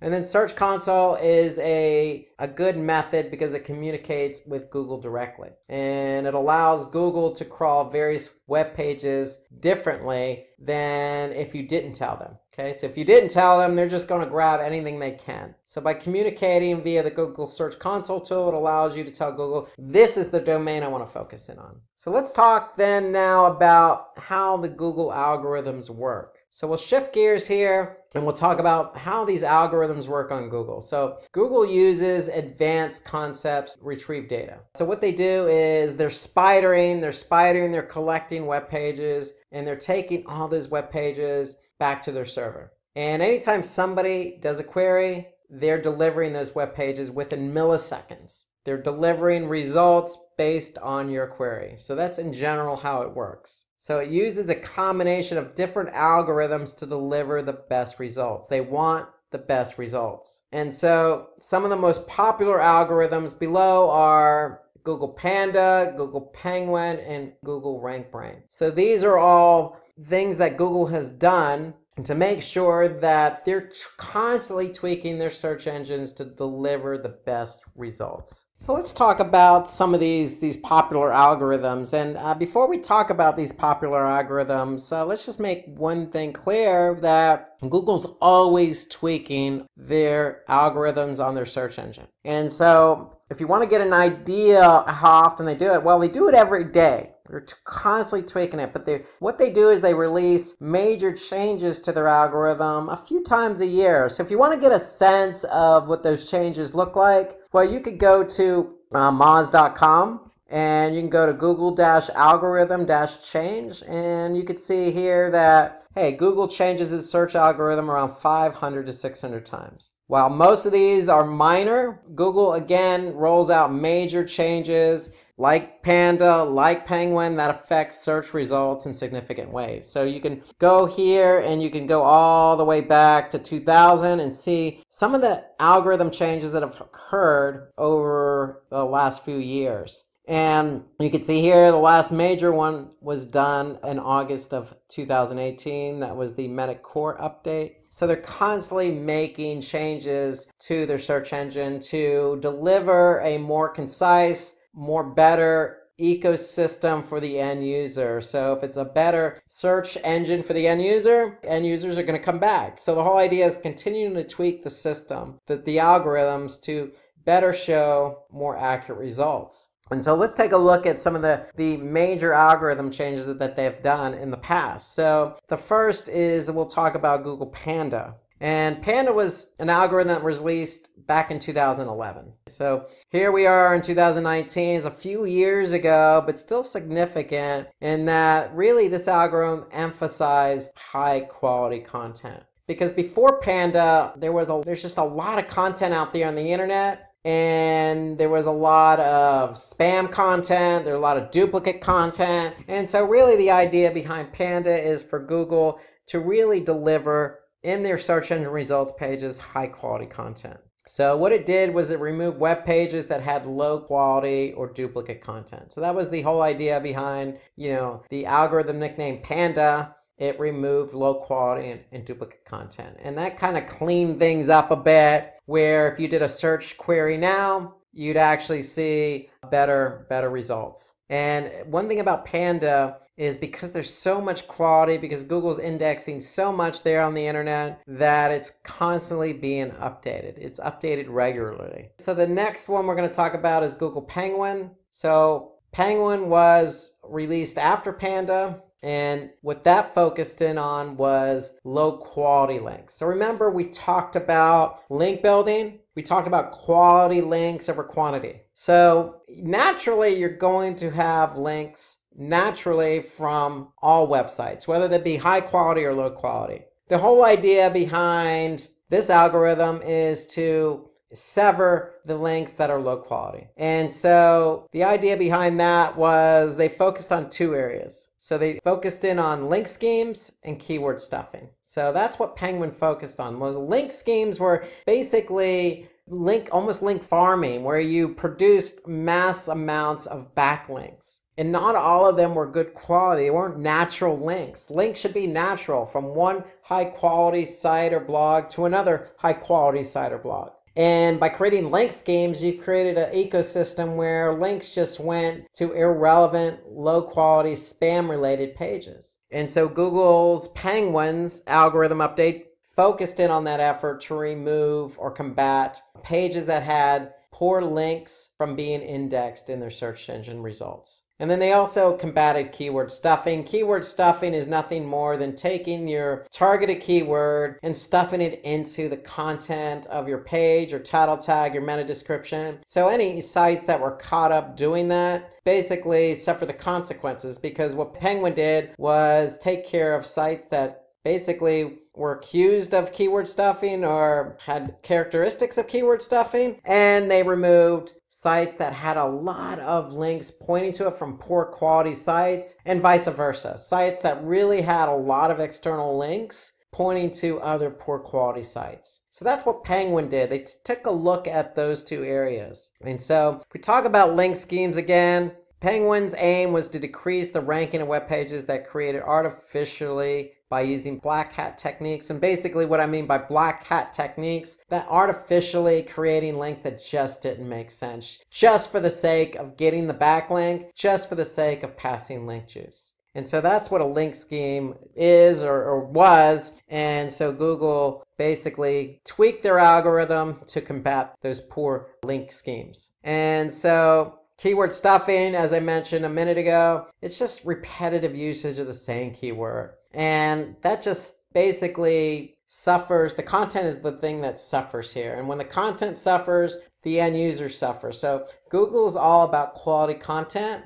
And when you have quality content and that quality content's indexed and users find what they're looking for, chances are they're going to go back to the search engine to continue to find what they're looking for, with the end result being presented with quality content. So keyword stuffing really dilutes the quality of the content. And then let's talk about the third algorithm, which is RankBrain. So RankBrain is a processing algorithm that uses machine learning. And what that does, that machine learning interprets search queries that users search on Google. So for example, if RankBrain sees a word or phrase it isn't familiar with, basically the machine can make a guess as to what words or phrases might have a similar meaning and filter the result accordingly. So basically take these search engine queries and present them in a way that's logical so that the end result can be something that's relevant to what you're looking for. And so, for example, if you're searching for online marketing, you will get results related for digital marketing on search engine result pages. Why? Because RankBrain will interpret that particular keyword. And they're trying to basically match, based on all the data they collected, what words or phrases might have a similar meaning. So online marketing, digital marketing have similar meanings. Now that we've talked about some of the different algorithm changes that Google has made over the years and continues to make, let's segue into the types of SEO. And so when we talk about the types of SEO, we're really talking about doing what's right, what's expected, versus doing something that, is trying to cheat the system. And so you may hear the terminology black hat SEO, white hat SEO, or gray hat SEO. And so the whole idea behind these terminologies is that, hey, what are we supposed to be doing here in terms of following best practices in order to get our pages ranked on the search engines for the keyword queries we covet? And so let's talk about what not to do first, and that's always black hat techniques. So I just mentioned a minute ago with Panda and Penguin algorithm updates,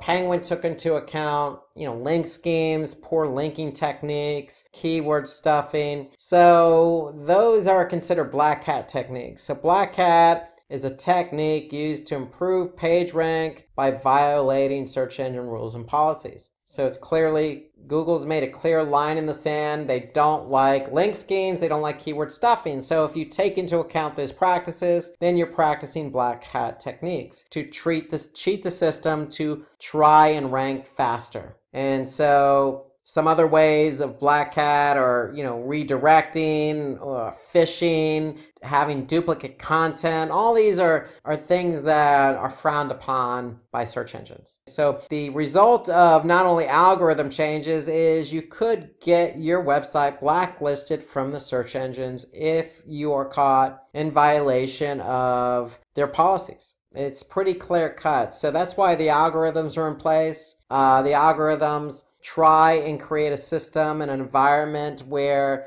good quality content is shown. So if you're keyword stuffing or creating lots of duplicate content, that's not in adherence with Google's policies for creating good quality content. And as a result, you could get blacklisted. So with black hat techniques, you run the risk of being penalized, and you don't want to be penalized by the search engines. So white hat, contrarily, used to improve search engine rankings by following those rules and policies. So in effect, it's everything we talked about today, from on-page SEO to off-page SEO. Doing the right thing with your content in terms of organizing the structure with headers, creating very clear and concise meta descriptions, submitting a sitemap. All of those are white hat techniques. Addressing page load time, using really relevant keywords naturally in your content, and creating high quality content that's fresh and interesting for the end user. That's a white hat technique that's going to get you ranked higher and farther and with better benefits. So gray hat is just simply a combination of black and white. It's a practice of improving by following the policies, but they're considered ethically dubious. And so what I mean by that is, listen, you don't want to purchase links. You want links to come across naturally. You don't want to do excessive internal linking. You don't want to have a lot of links pointing to one page. It's not natural. So you want to be able to do things that are natural. You don't want to just take content from another site and claim it as your own. So you want to do things that are natural, that's going to create a good experience for the user, because if it's for the end user, which it is, then generally it's going to be good for the search engines. And so let's talk about website architecture now. So basically, when I say website architecture, what I mean is we want to give the search engines an idea of how our website's built. So website architecture and the structure of a website is important. And so every website has a hierarchy. It starts with the home page. The home page is the top page. It's the domain. It's where most people go to find other pages of your website. And so generally, you're going to have a scenario where you're going to have a home page with, if you sell products, multiple categories. And in those categories, you're going to have multiple products. So generally, that's how a web architecture flows. It flows from top down. And the reason for having a good website architecture is internal links are spread equally. So you want to make sure, again, not to apply a black hat method or a gray hat method of pointing all links to one page. You want links naturally to spread throughout your website, because not just from an SEO benefit, but from an end user perspective. You want users to flow through your website naturally. So if you're planning on developing websites from an SEO perspective,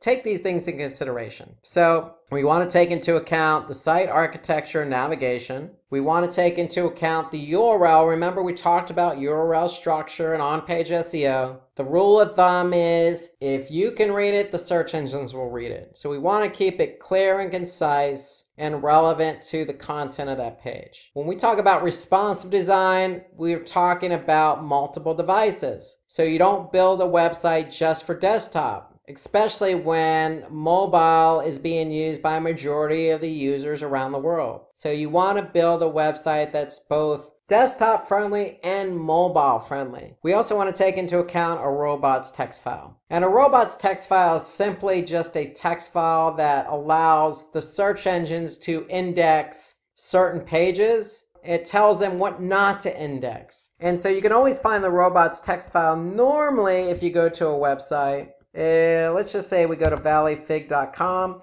and then we type in robot or robots.txt file. Here we could see if I type in robots.txt file, here this basically is a file, a text file that's in the root directory, and it's simply just gives the search engines an idea of what they're allowed to index and what they're not allowed to index. So anything with a disallow means, hey, search engines, please don't index these pages. So that's what a robots text file does. And every site should have it, because there are some pages on your website that you inherently don't want the search engines to index. And you want to optimize for the crawlers. So that means that making sure that your pages are available, and that means also submitting a sitemap. Remember, we submit our sitemap via the Google Search Console. So good site architecture not only makes content easy to find, but also helps to gain traffic, because, hey, if your site is easy, it's well organized, it's built for multiple devices, the URLs are easy, then all that's going to be apparent to the search engines. And when it's apparent to the search engines, it's going to get indexed. And when it gets indexed, then you're going to get found and you're going to get the traffic. So it's just a natural progression. It's best practice. So some important features of good architecture are, again, that URL structure.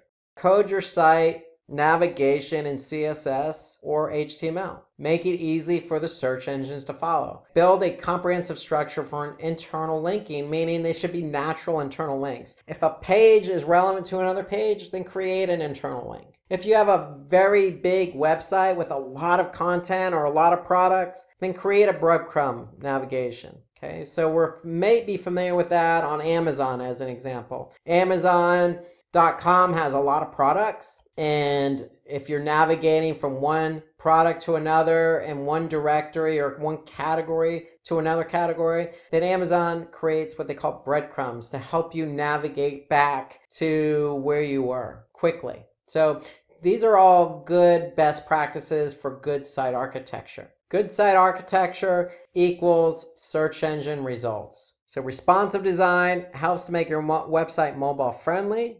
It will increase the amount of time the user spends on your website, which may improve site ranking. So let's talk a second about mobile friendliness. So if I go back to Google Search Console, there happens to be in Search Console a mobile usability report. And so if I click on that report, basically what it's going to show me is pages that do not follow Google's best practices. So some of Google's best practices are making sure that the text is easy to read, that clickable elements aren't necessarily close to one another, and the viewport is set to the appropriate device, meaning the screen is set to the appropriate device. Okay? And so basically, if we are found in violation, then the pages affected are going to get flagged by Google. And if the pages affected are flagged by Google, then those pages won't get indexed. And so we want to keep an eye on the mobile usability report in Google Search Console. So remember, it's better to have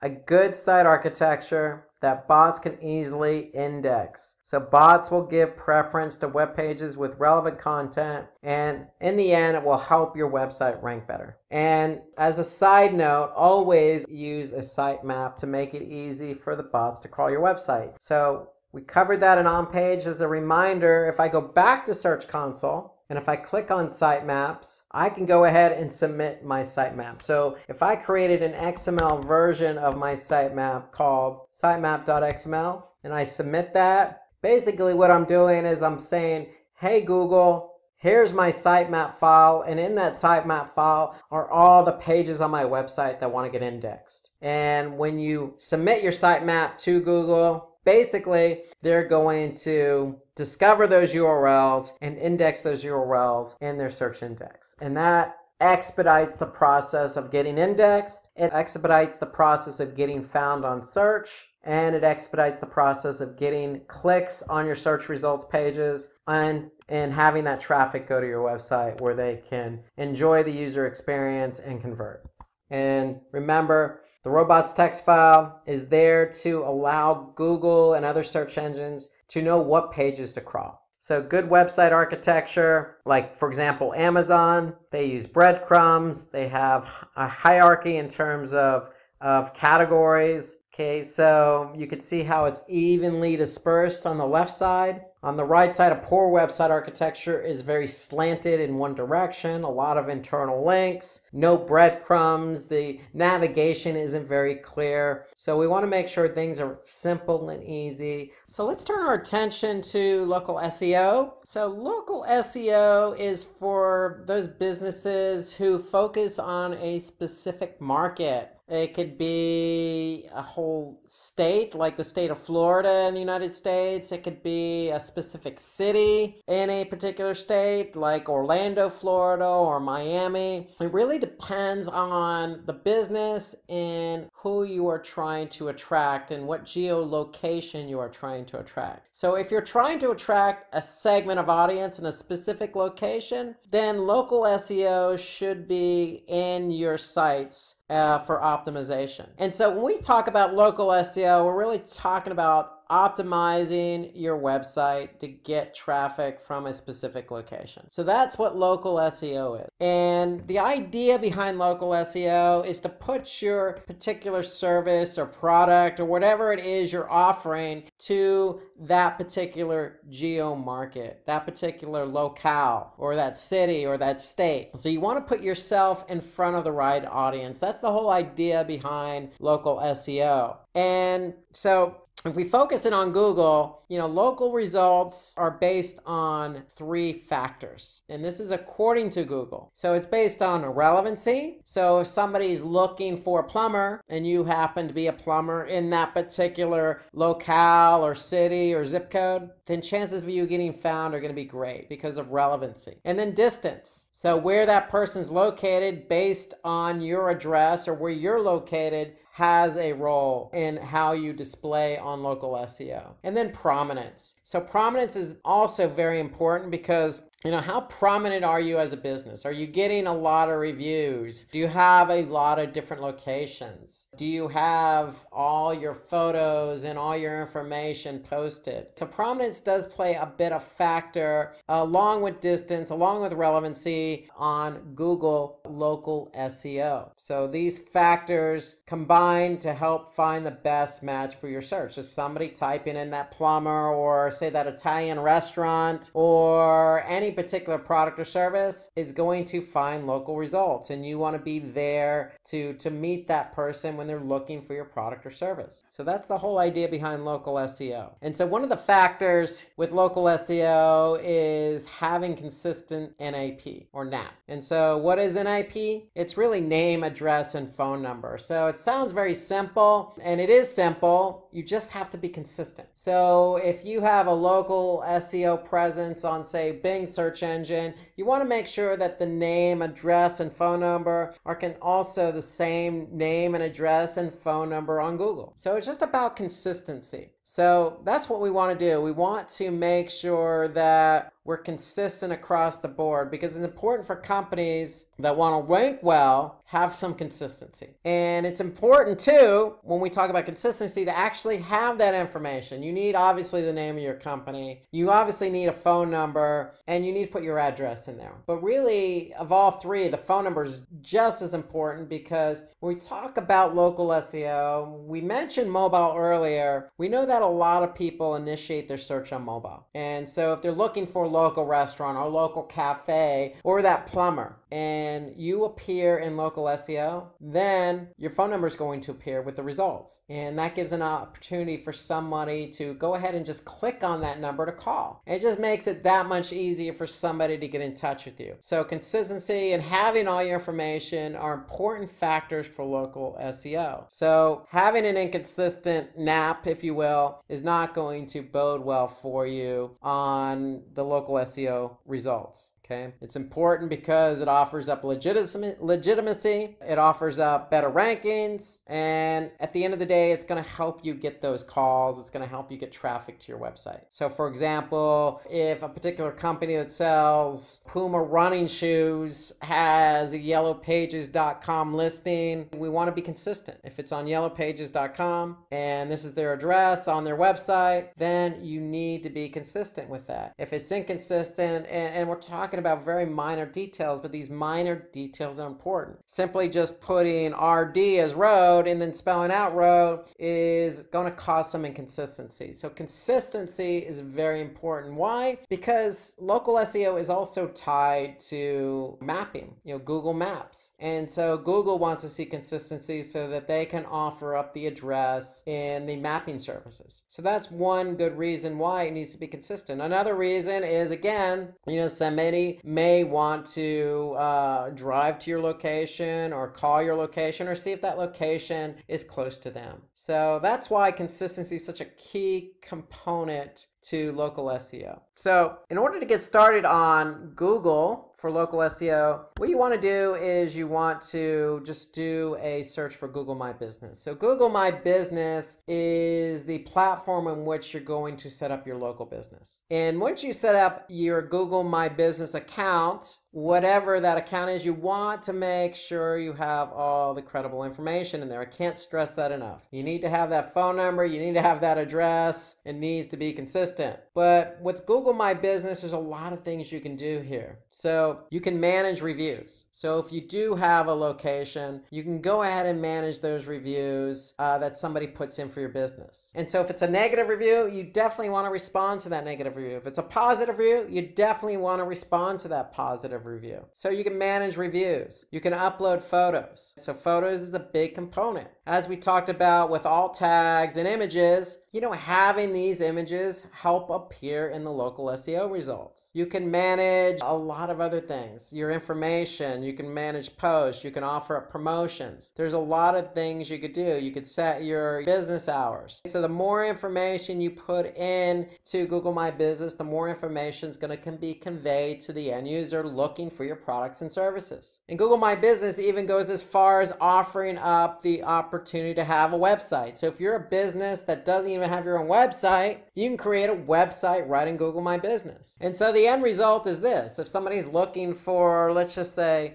lice removal in Orlando, let's just say your child comes home from school with some lice, you need services that offer up lice removal. Well, you're going to be able to see businesses listed in the Orlando region that offer up the service you're looking for. And if you're on a mobile phone, you can go ahead and quickly, call that person. You can go to the website, you look at reviews. So local SEO is very important to local businesses. Very important. And so you want to make sure you have consistent presence, not just on Google, but on Bing and some of these other local platforms like yellowpages.com, for example. So being prominent across multiple platforms is going to put yourself in front of the right audience who's looking for your products and services.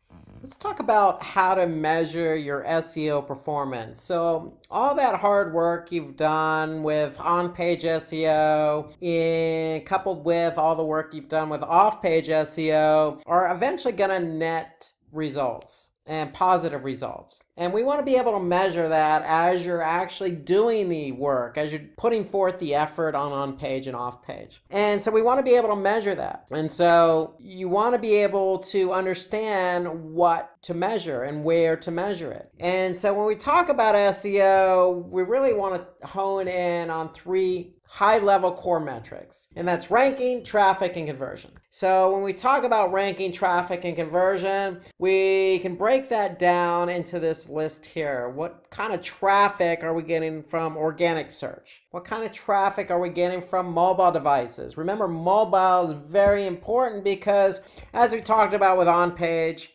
SEO, as we talked about with local SEO, a lot of searches start with mobile devices. We want to look at keyword ranking. Remember, keyword research is the first step in the SEO process, even before we do any work with on-page and off-page. We want to look at the local visibility if we have local SEO results. We want to look at engagement metrics. So all that traffic we're driving from organic search, we want to be able to measure how they're performing and behaving on our website. We also want to measure some form of progress on off-page SEO, and that's in the form of backlinks. So all of these are different metrics we can measure using different tools. So let's talk about how to go about looking at these metrics and where to go look at them and measure them. And so really monitoring all this behavior will help us understand how we're performing, how SEO is performing. And so really what we want to do is start with organic traffic. And so we can look at that on a month-to-month basis. We can look at it from a geographic perspective. We can look at it in terms of how many new visitors we're driving versus returning. And then again, more importantly, conversion rate. And so to me, the best place to start to look at that traffic from organic search is Google Analytics. And Google Analytics is a free tool. It's simply there to measure website performance. So if you go into Google Analytics, we can actually go in and we can look at all sorts of data based on website behavior. And so if I'm in Google Analytics and I go under acquisition and then I go under all traffic channels over a given period of time, let's just say the last 7 days, for a particular website, I can see what traffic is coming from organic search. And then I could see the amount of new users that are coming from organic search. I can also see engagement metrics, bounce rate, for example. So I want to be able to see if somebody's typing in a query, clicking on our link in the organic search results, and then coming to our website, are they actually engaging with our website, or are they leaving the website after only visiting the page they landed on? So that's all these are all important metrics to measure, and I can measure all that right here in Google Analytics. If I wanted to, I can even take it a step further and break that down by country. So if I type in country as a secondary dimension, now I could see what country is driving traffic from organic search. So a lot of your organic traffic information is going to be centrally located in Google Analytics.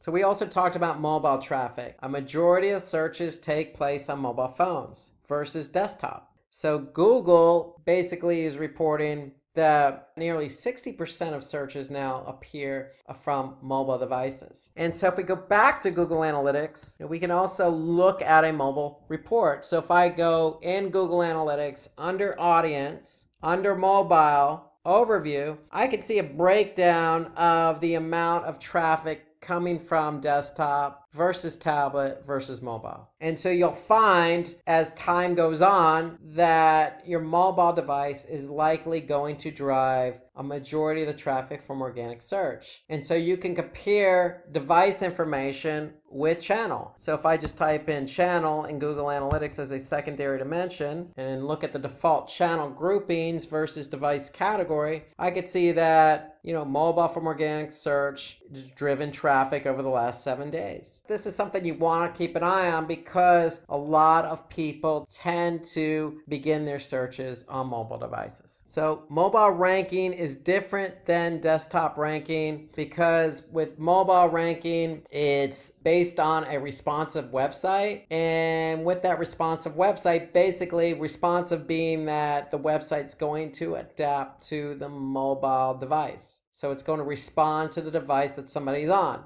And so therefore the metrics or the engagement metrics are going to be different. But if I look back to Google Analytics, I can see, again, bounce rate. I can see pages per session, average session duration. So if I look at line 3, I could see all the different engagement metrics compared to those metrics from other devices and other channels. Okay, so you want to be able to do a comparison because if behavior is not up to par, engagement is not up to par on mobile, then you want to do something about that. So you want to hone in on mobile traffic specifically from organic search because the behavior is going to be different.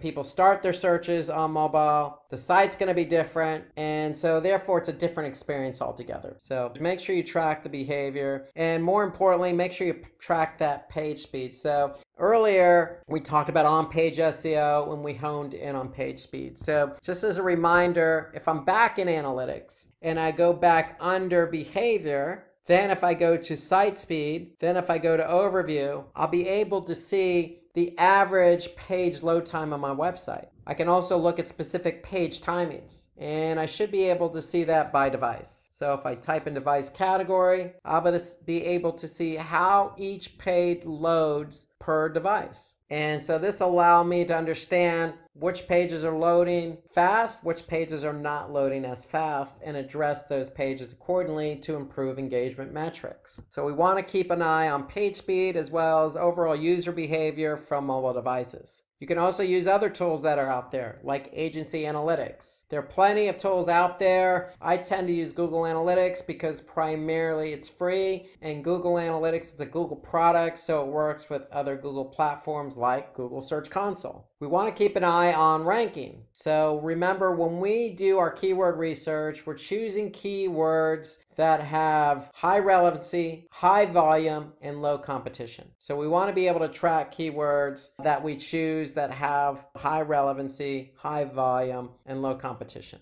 And so the tool we use, or at least I recommend using, is Moz. So I mentioned Moz earlier with on-page and off-page SEO. So if we go into Moz and we know what keywords we're trying to rank for, we can go ahead and add them to Moz. And what Moz does is they actually track where these keywords rank. And so if I go into Moz and I click on rankings, I'll be able to see on a weekly basis or a monthly basis how our keywords are ranking and for what pages they're ranking. So for whatever keyword I choose to optimize for, I want to make sure I put those keywords in Moz. Because when I put them in Moz, Moz is going to, on a weekly basis, tell me where these keywords rank and for what URL they're ranked for. So that way I can keep an eye on ranking over time, because in theory, the higher you rank, the more traffic you're going to get. And so we want to be able to see the trend in which keywords rank. Okay, so if I click on a particular keyword in Moz, it's going to give me over a period of time where that keyword's ranked. Be able to see improvement in ranking for a particular keyword. The whole idea behind SEO is to choose keywords that are relevant, optimize for those keywords so that you can be ranked for those keywords in order to get the traffic and conversions. So Moz is a good platform that helps us monitor rankings for particular keywords.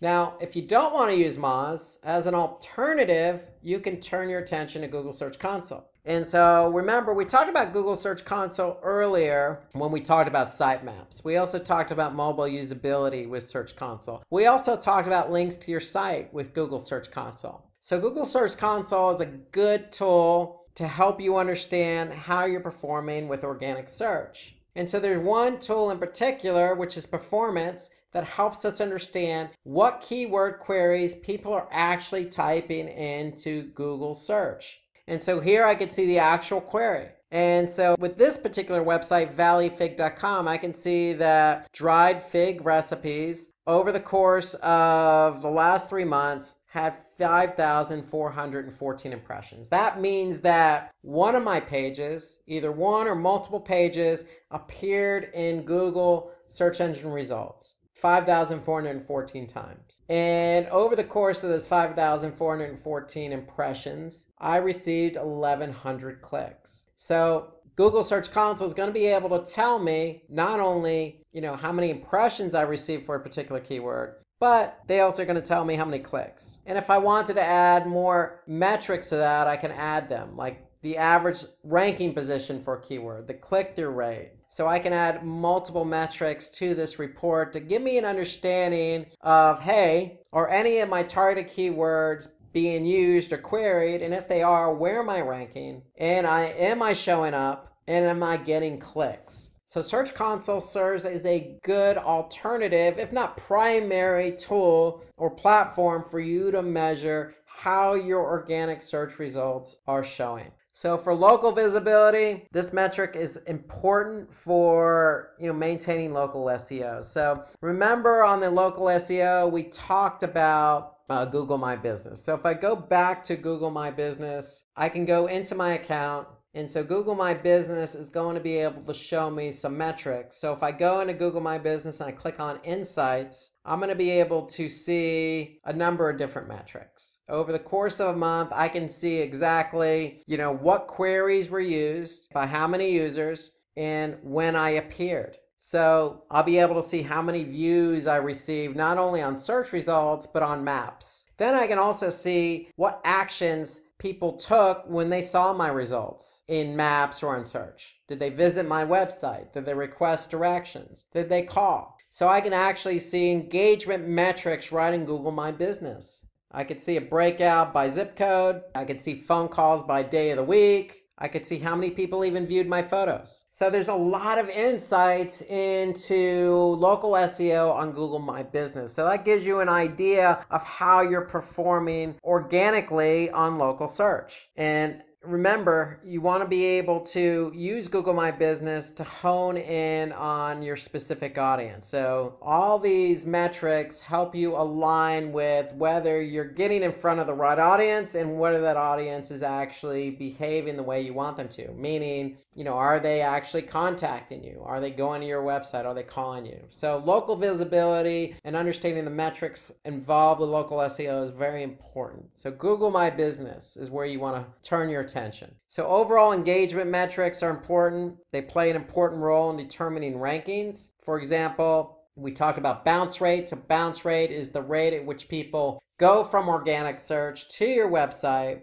and then leave after seeing one page and not going any further. So if they land on a page and then leave the website after landing on that page, it's considered a bounce. And so bounce or bounce rate is a good indication of how people are receiving our website or the content that they're reading on our website. There are other metrics involved, like average session duration or pages per visit. All of these are engagement metrics. And let's not forget about page speed. So page speed is also a good engagement metric. All of these metrics affect or determine rankings. So we want to be able to make sure that if we're in Google Analytics and we're looking at engagement metrics, that our metrics are good. Because if somebody comes to our website from organic search and there's a high bounce rate, then what does that tell us? That there's a disconnect between what that person's querying and then the content that they're reading. And so we want to be able to address those engagement metrics so that we can continue to not only drive quality traffic, but keep the traffic engaged,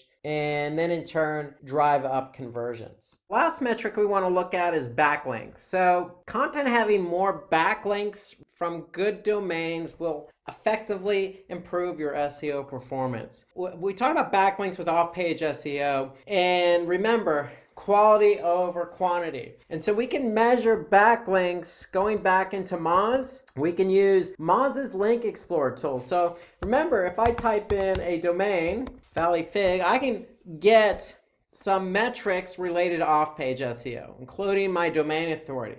But more importantly, I can see what links are pointing to my site, in this case, valleyfig.com. So I can see there are 575 link domains. I can see there are 7,900 inbound links. And so just by clicking on that, I can get an idea of the types of websites that are linking to my site and their domain authority and their spam score. Google Search Console. So if you go back into Search Console, you can also just click on links, and we should be able to get an idea of, what websites are linking to our site. And more importantly, we want to be able to see not only what sites, but what pages they're linked to. Remember, we want our backlinks pointing to interior pages, not necessarily the home page. So here I can see the top link page for valleyfig.com is /recipes. So we want links pointing to our interior pages, not necessarily the home page. That's what's going to help your performance, your rankings for all your pages, not just your home page. So having quality backlinks pointing to interior pages help boost the domain authority and the page authority for that particular page. So again, using Moz's Link Explorer tool or using the links report in Search Console are good sources for you to identify backlinks. So when we look at these reports, we want to look at the domain authority of these sites that are linking ours, the number of outbound links to the site or specific pages on our site. We want to be able to look at the ratio of link distribution. We want to be able to look at how many follows and no follows. So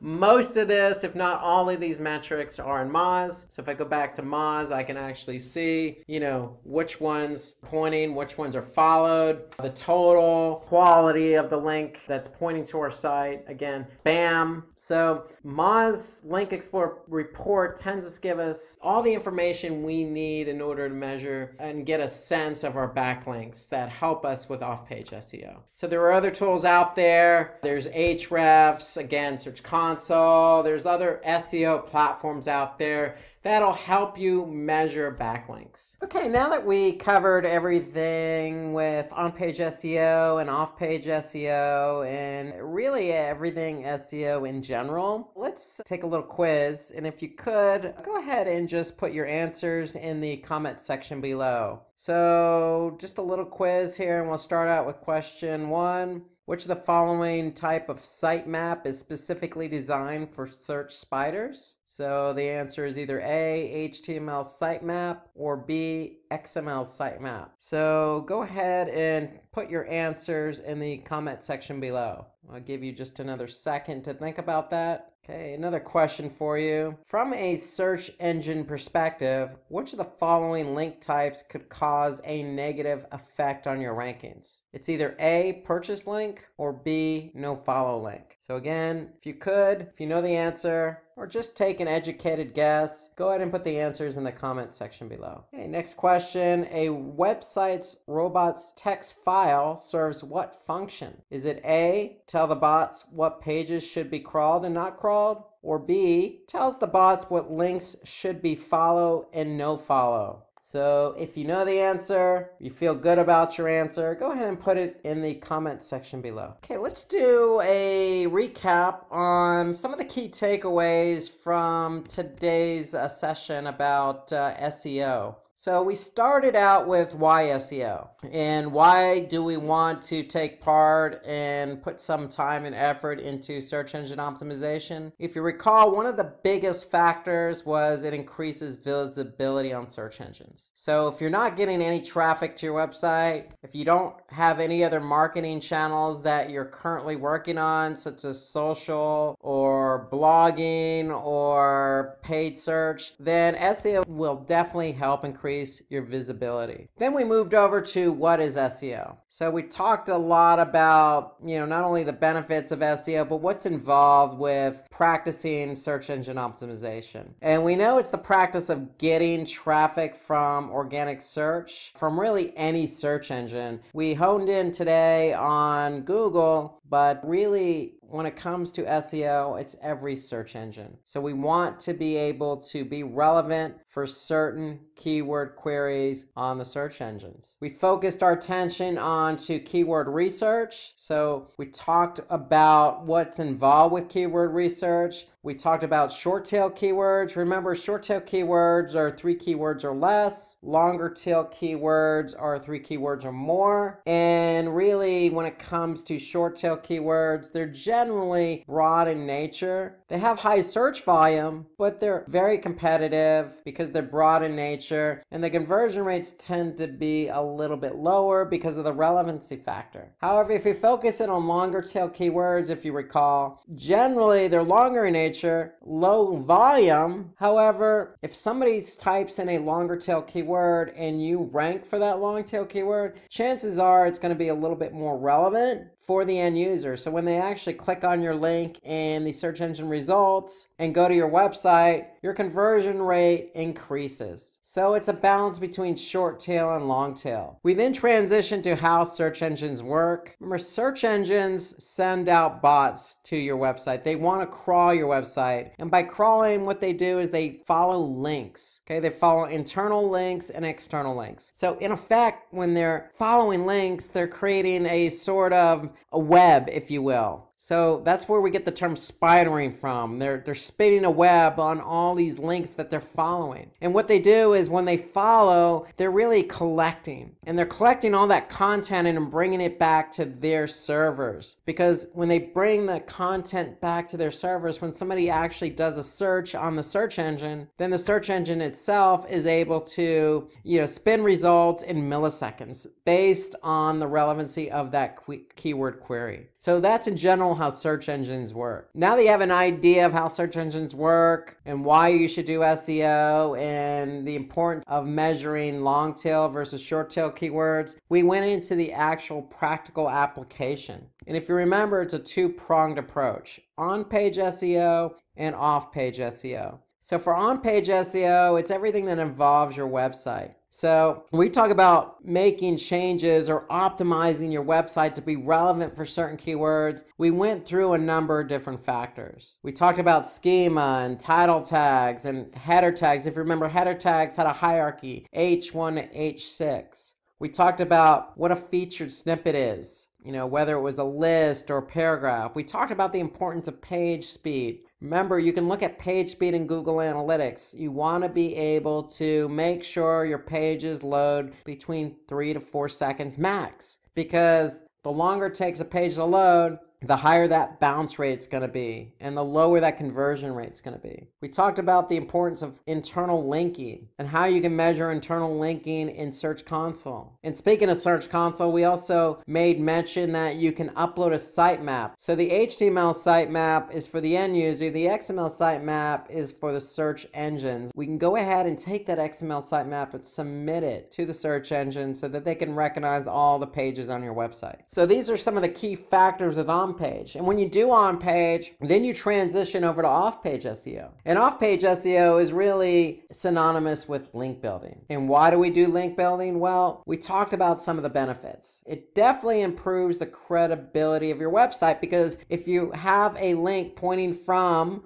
another credible website to yours, then naturally the credibility is going to be there, not only for the end user, but for the search engine. And as a result of being linked from quality websites or credible websites, it's going to increase a metric called domain authority. Remember, domain authority is a score between 1 and 100. And the higher domain authority, the more relevant you're going to be in the eyes of the search engines. In order to be relevant, you need backlinks or external links from quality websites. And because you have links from quality websites, the likelihood of you getting more traffic is going to increase. So one of the net benefits of getting backlinks is you're going to get traffic from those websites, especially if they're credible and they're popular and they get a lot of traffic themselves. And so all of this leads to off-page SEO, which is in turn what we want to do is improve our page rank. So we want to improve our rankings in the search engine results pages. And when we improve our rankings in the search engine results pages, in effect, we're going to get more traffic from search engines. So off-page SEO is very critical. That with on-page SEO balances out the relevancy factor, and you want to be relevant in the eyes of the search engines for your targeted keywords. We then shifted gears and we talked about some other factors along the lines of search engine optimization, including duplicate content. So search engines don't like duplicate content. So if you recall, we talked about ways to combat duplicate content. We talked about setting up redirects. We also talked about canonical tags. Remember, canonical tags are tags we put in as a meta tag, and that's going to alert the search engines, hey, this particular domain, this particular page is the initial source. Pay attention to this page. We talked about Google's algorithms, and Google makes tweaks to their search engines every day. And because they make tweaks to their search engines every day, they're trying to fine tune it. And usually you're going to find that Google in particular is going to have 1 or 2 major algorithm changes once a year. And so we talked about some of the key algorithm changes as Google's made over the last couple of years, including Panda, which took into account quality of content, or Google Penguin, which took into account link scheming. Okay, so we want to stay away from link farming, and you want to be able to create good quality content. So that's what these particular algorithms took into account. And then of course Google RankBrain, which basically is synonymous with machine learning. So Google's search engines are continuously learning what people type in as queries. And because they're learning what people type in, they're starting to form their search engine results based on what they've previously learned. So that's what RankBrain is. It's synonymous with artificial intelligence or machine learning. And Google initiated RankBrain back in 2015. So Google is constantly making changes to their search engines for the better. They want a more solid, more relevant set of results to improve the entire ecosystem of search. And some of the SEO techniques that we talked about in order to be relevant for certain keyword queries, and we talked about the techniques that you should apply, and those techniques are white hat techniques. So you want to be able to follow certain best practices. You want to stay away from black hat SEO or gray hat SEO. Black hat SEO, are things that you would do to kind of circumvent best practices like link farming. So you want to take into account everything we talked about in today's tutorial because it follows the best practices. Not only Google, but all search engines. We talked about website architecture and how important that is for SEO. I think the key takeaways here is responsive design. Remember, mobile is very important in terms of organic search. In the eyes of Google, most users conduct or initiate their search on a mobile device. And so therefore, it's imperative that you as a website owner have a responsive design for your website, meaning that design caters to the device that somebody's going to your website with. So if it's a mobile device, the website should respond to the mobile device, meaning take into account best practices. We talked about having a consistent URL structure, having robots text files. So a robots text file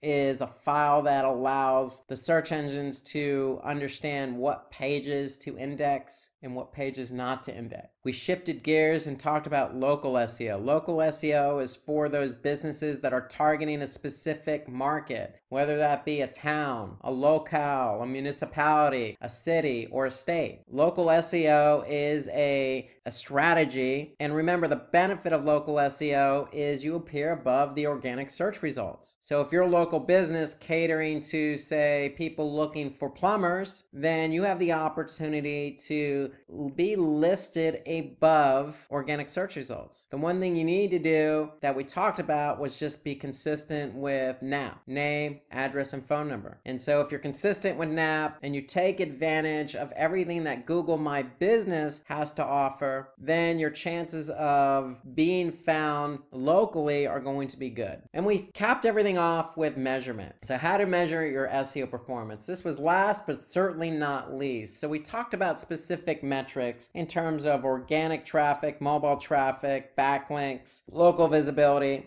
keyword ranking. So some of the tools I mentioned in today's tutorial was Google Analytics. So Google Analytics is a free tool and it will help you measure the traffic you're getting from your website, from mobile, from organic search, and you compare that traffic against specific engagement metrics like bounce rate, like time on page, or conversion rate. Okay, so Google Analytics helps you understand how your visitors are behaving on your website from mobile organic search. We talked about Google My Business again because with Google My Business, they provide insights into how people are searching, what search keyword queries they're using, and if you're being found for those search engine queries. And if you are found, what actions are people taking? Are they actually calling you? Are they looking for directions? Are they going to your website? So Google My Business has insights that provide information into your local visibility for SEO. We also mentioned Moz. Moz was a tool we mentioned throughout the tutorial. We used it in our keyword research. We used it in terms of talking about keyword ranking. We also used it in terms of off-page SEO.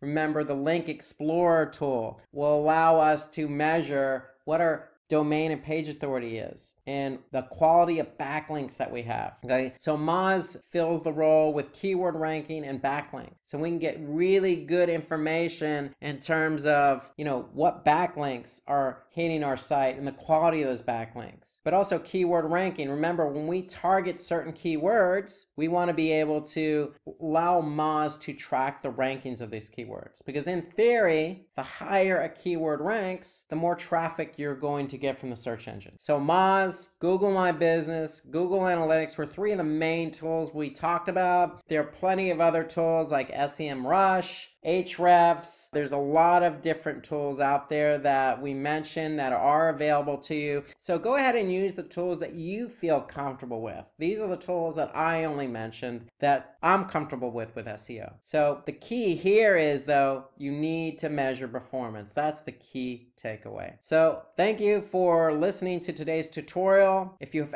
any more information or any questions about SEO, visit Simplilearn.com for more information. Thank you. Hi there, if you like this video, subscribe to the Simplilearn YouTube channel and click here to watch similar videos. To nerd up and get certified, click here.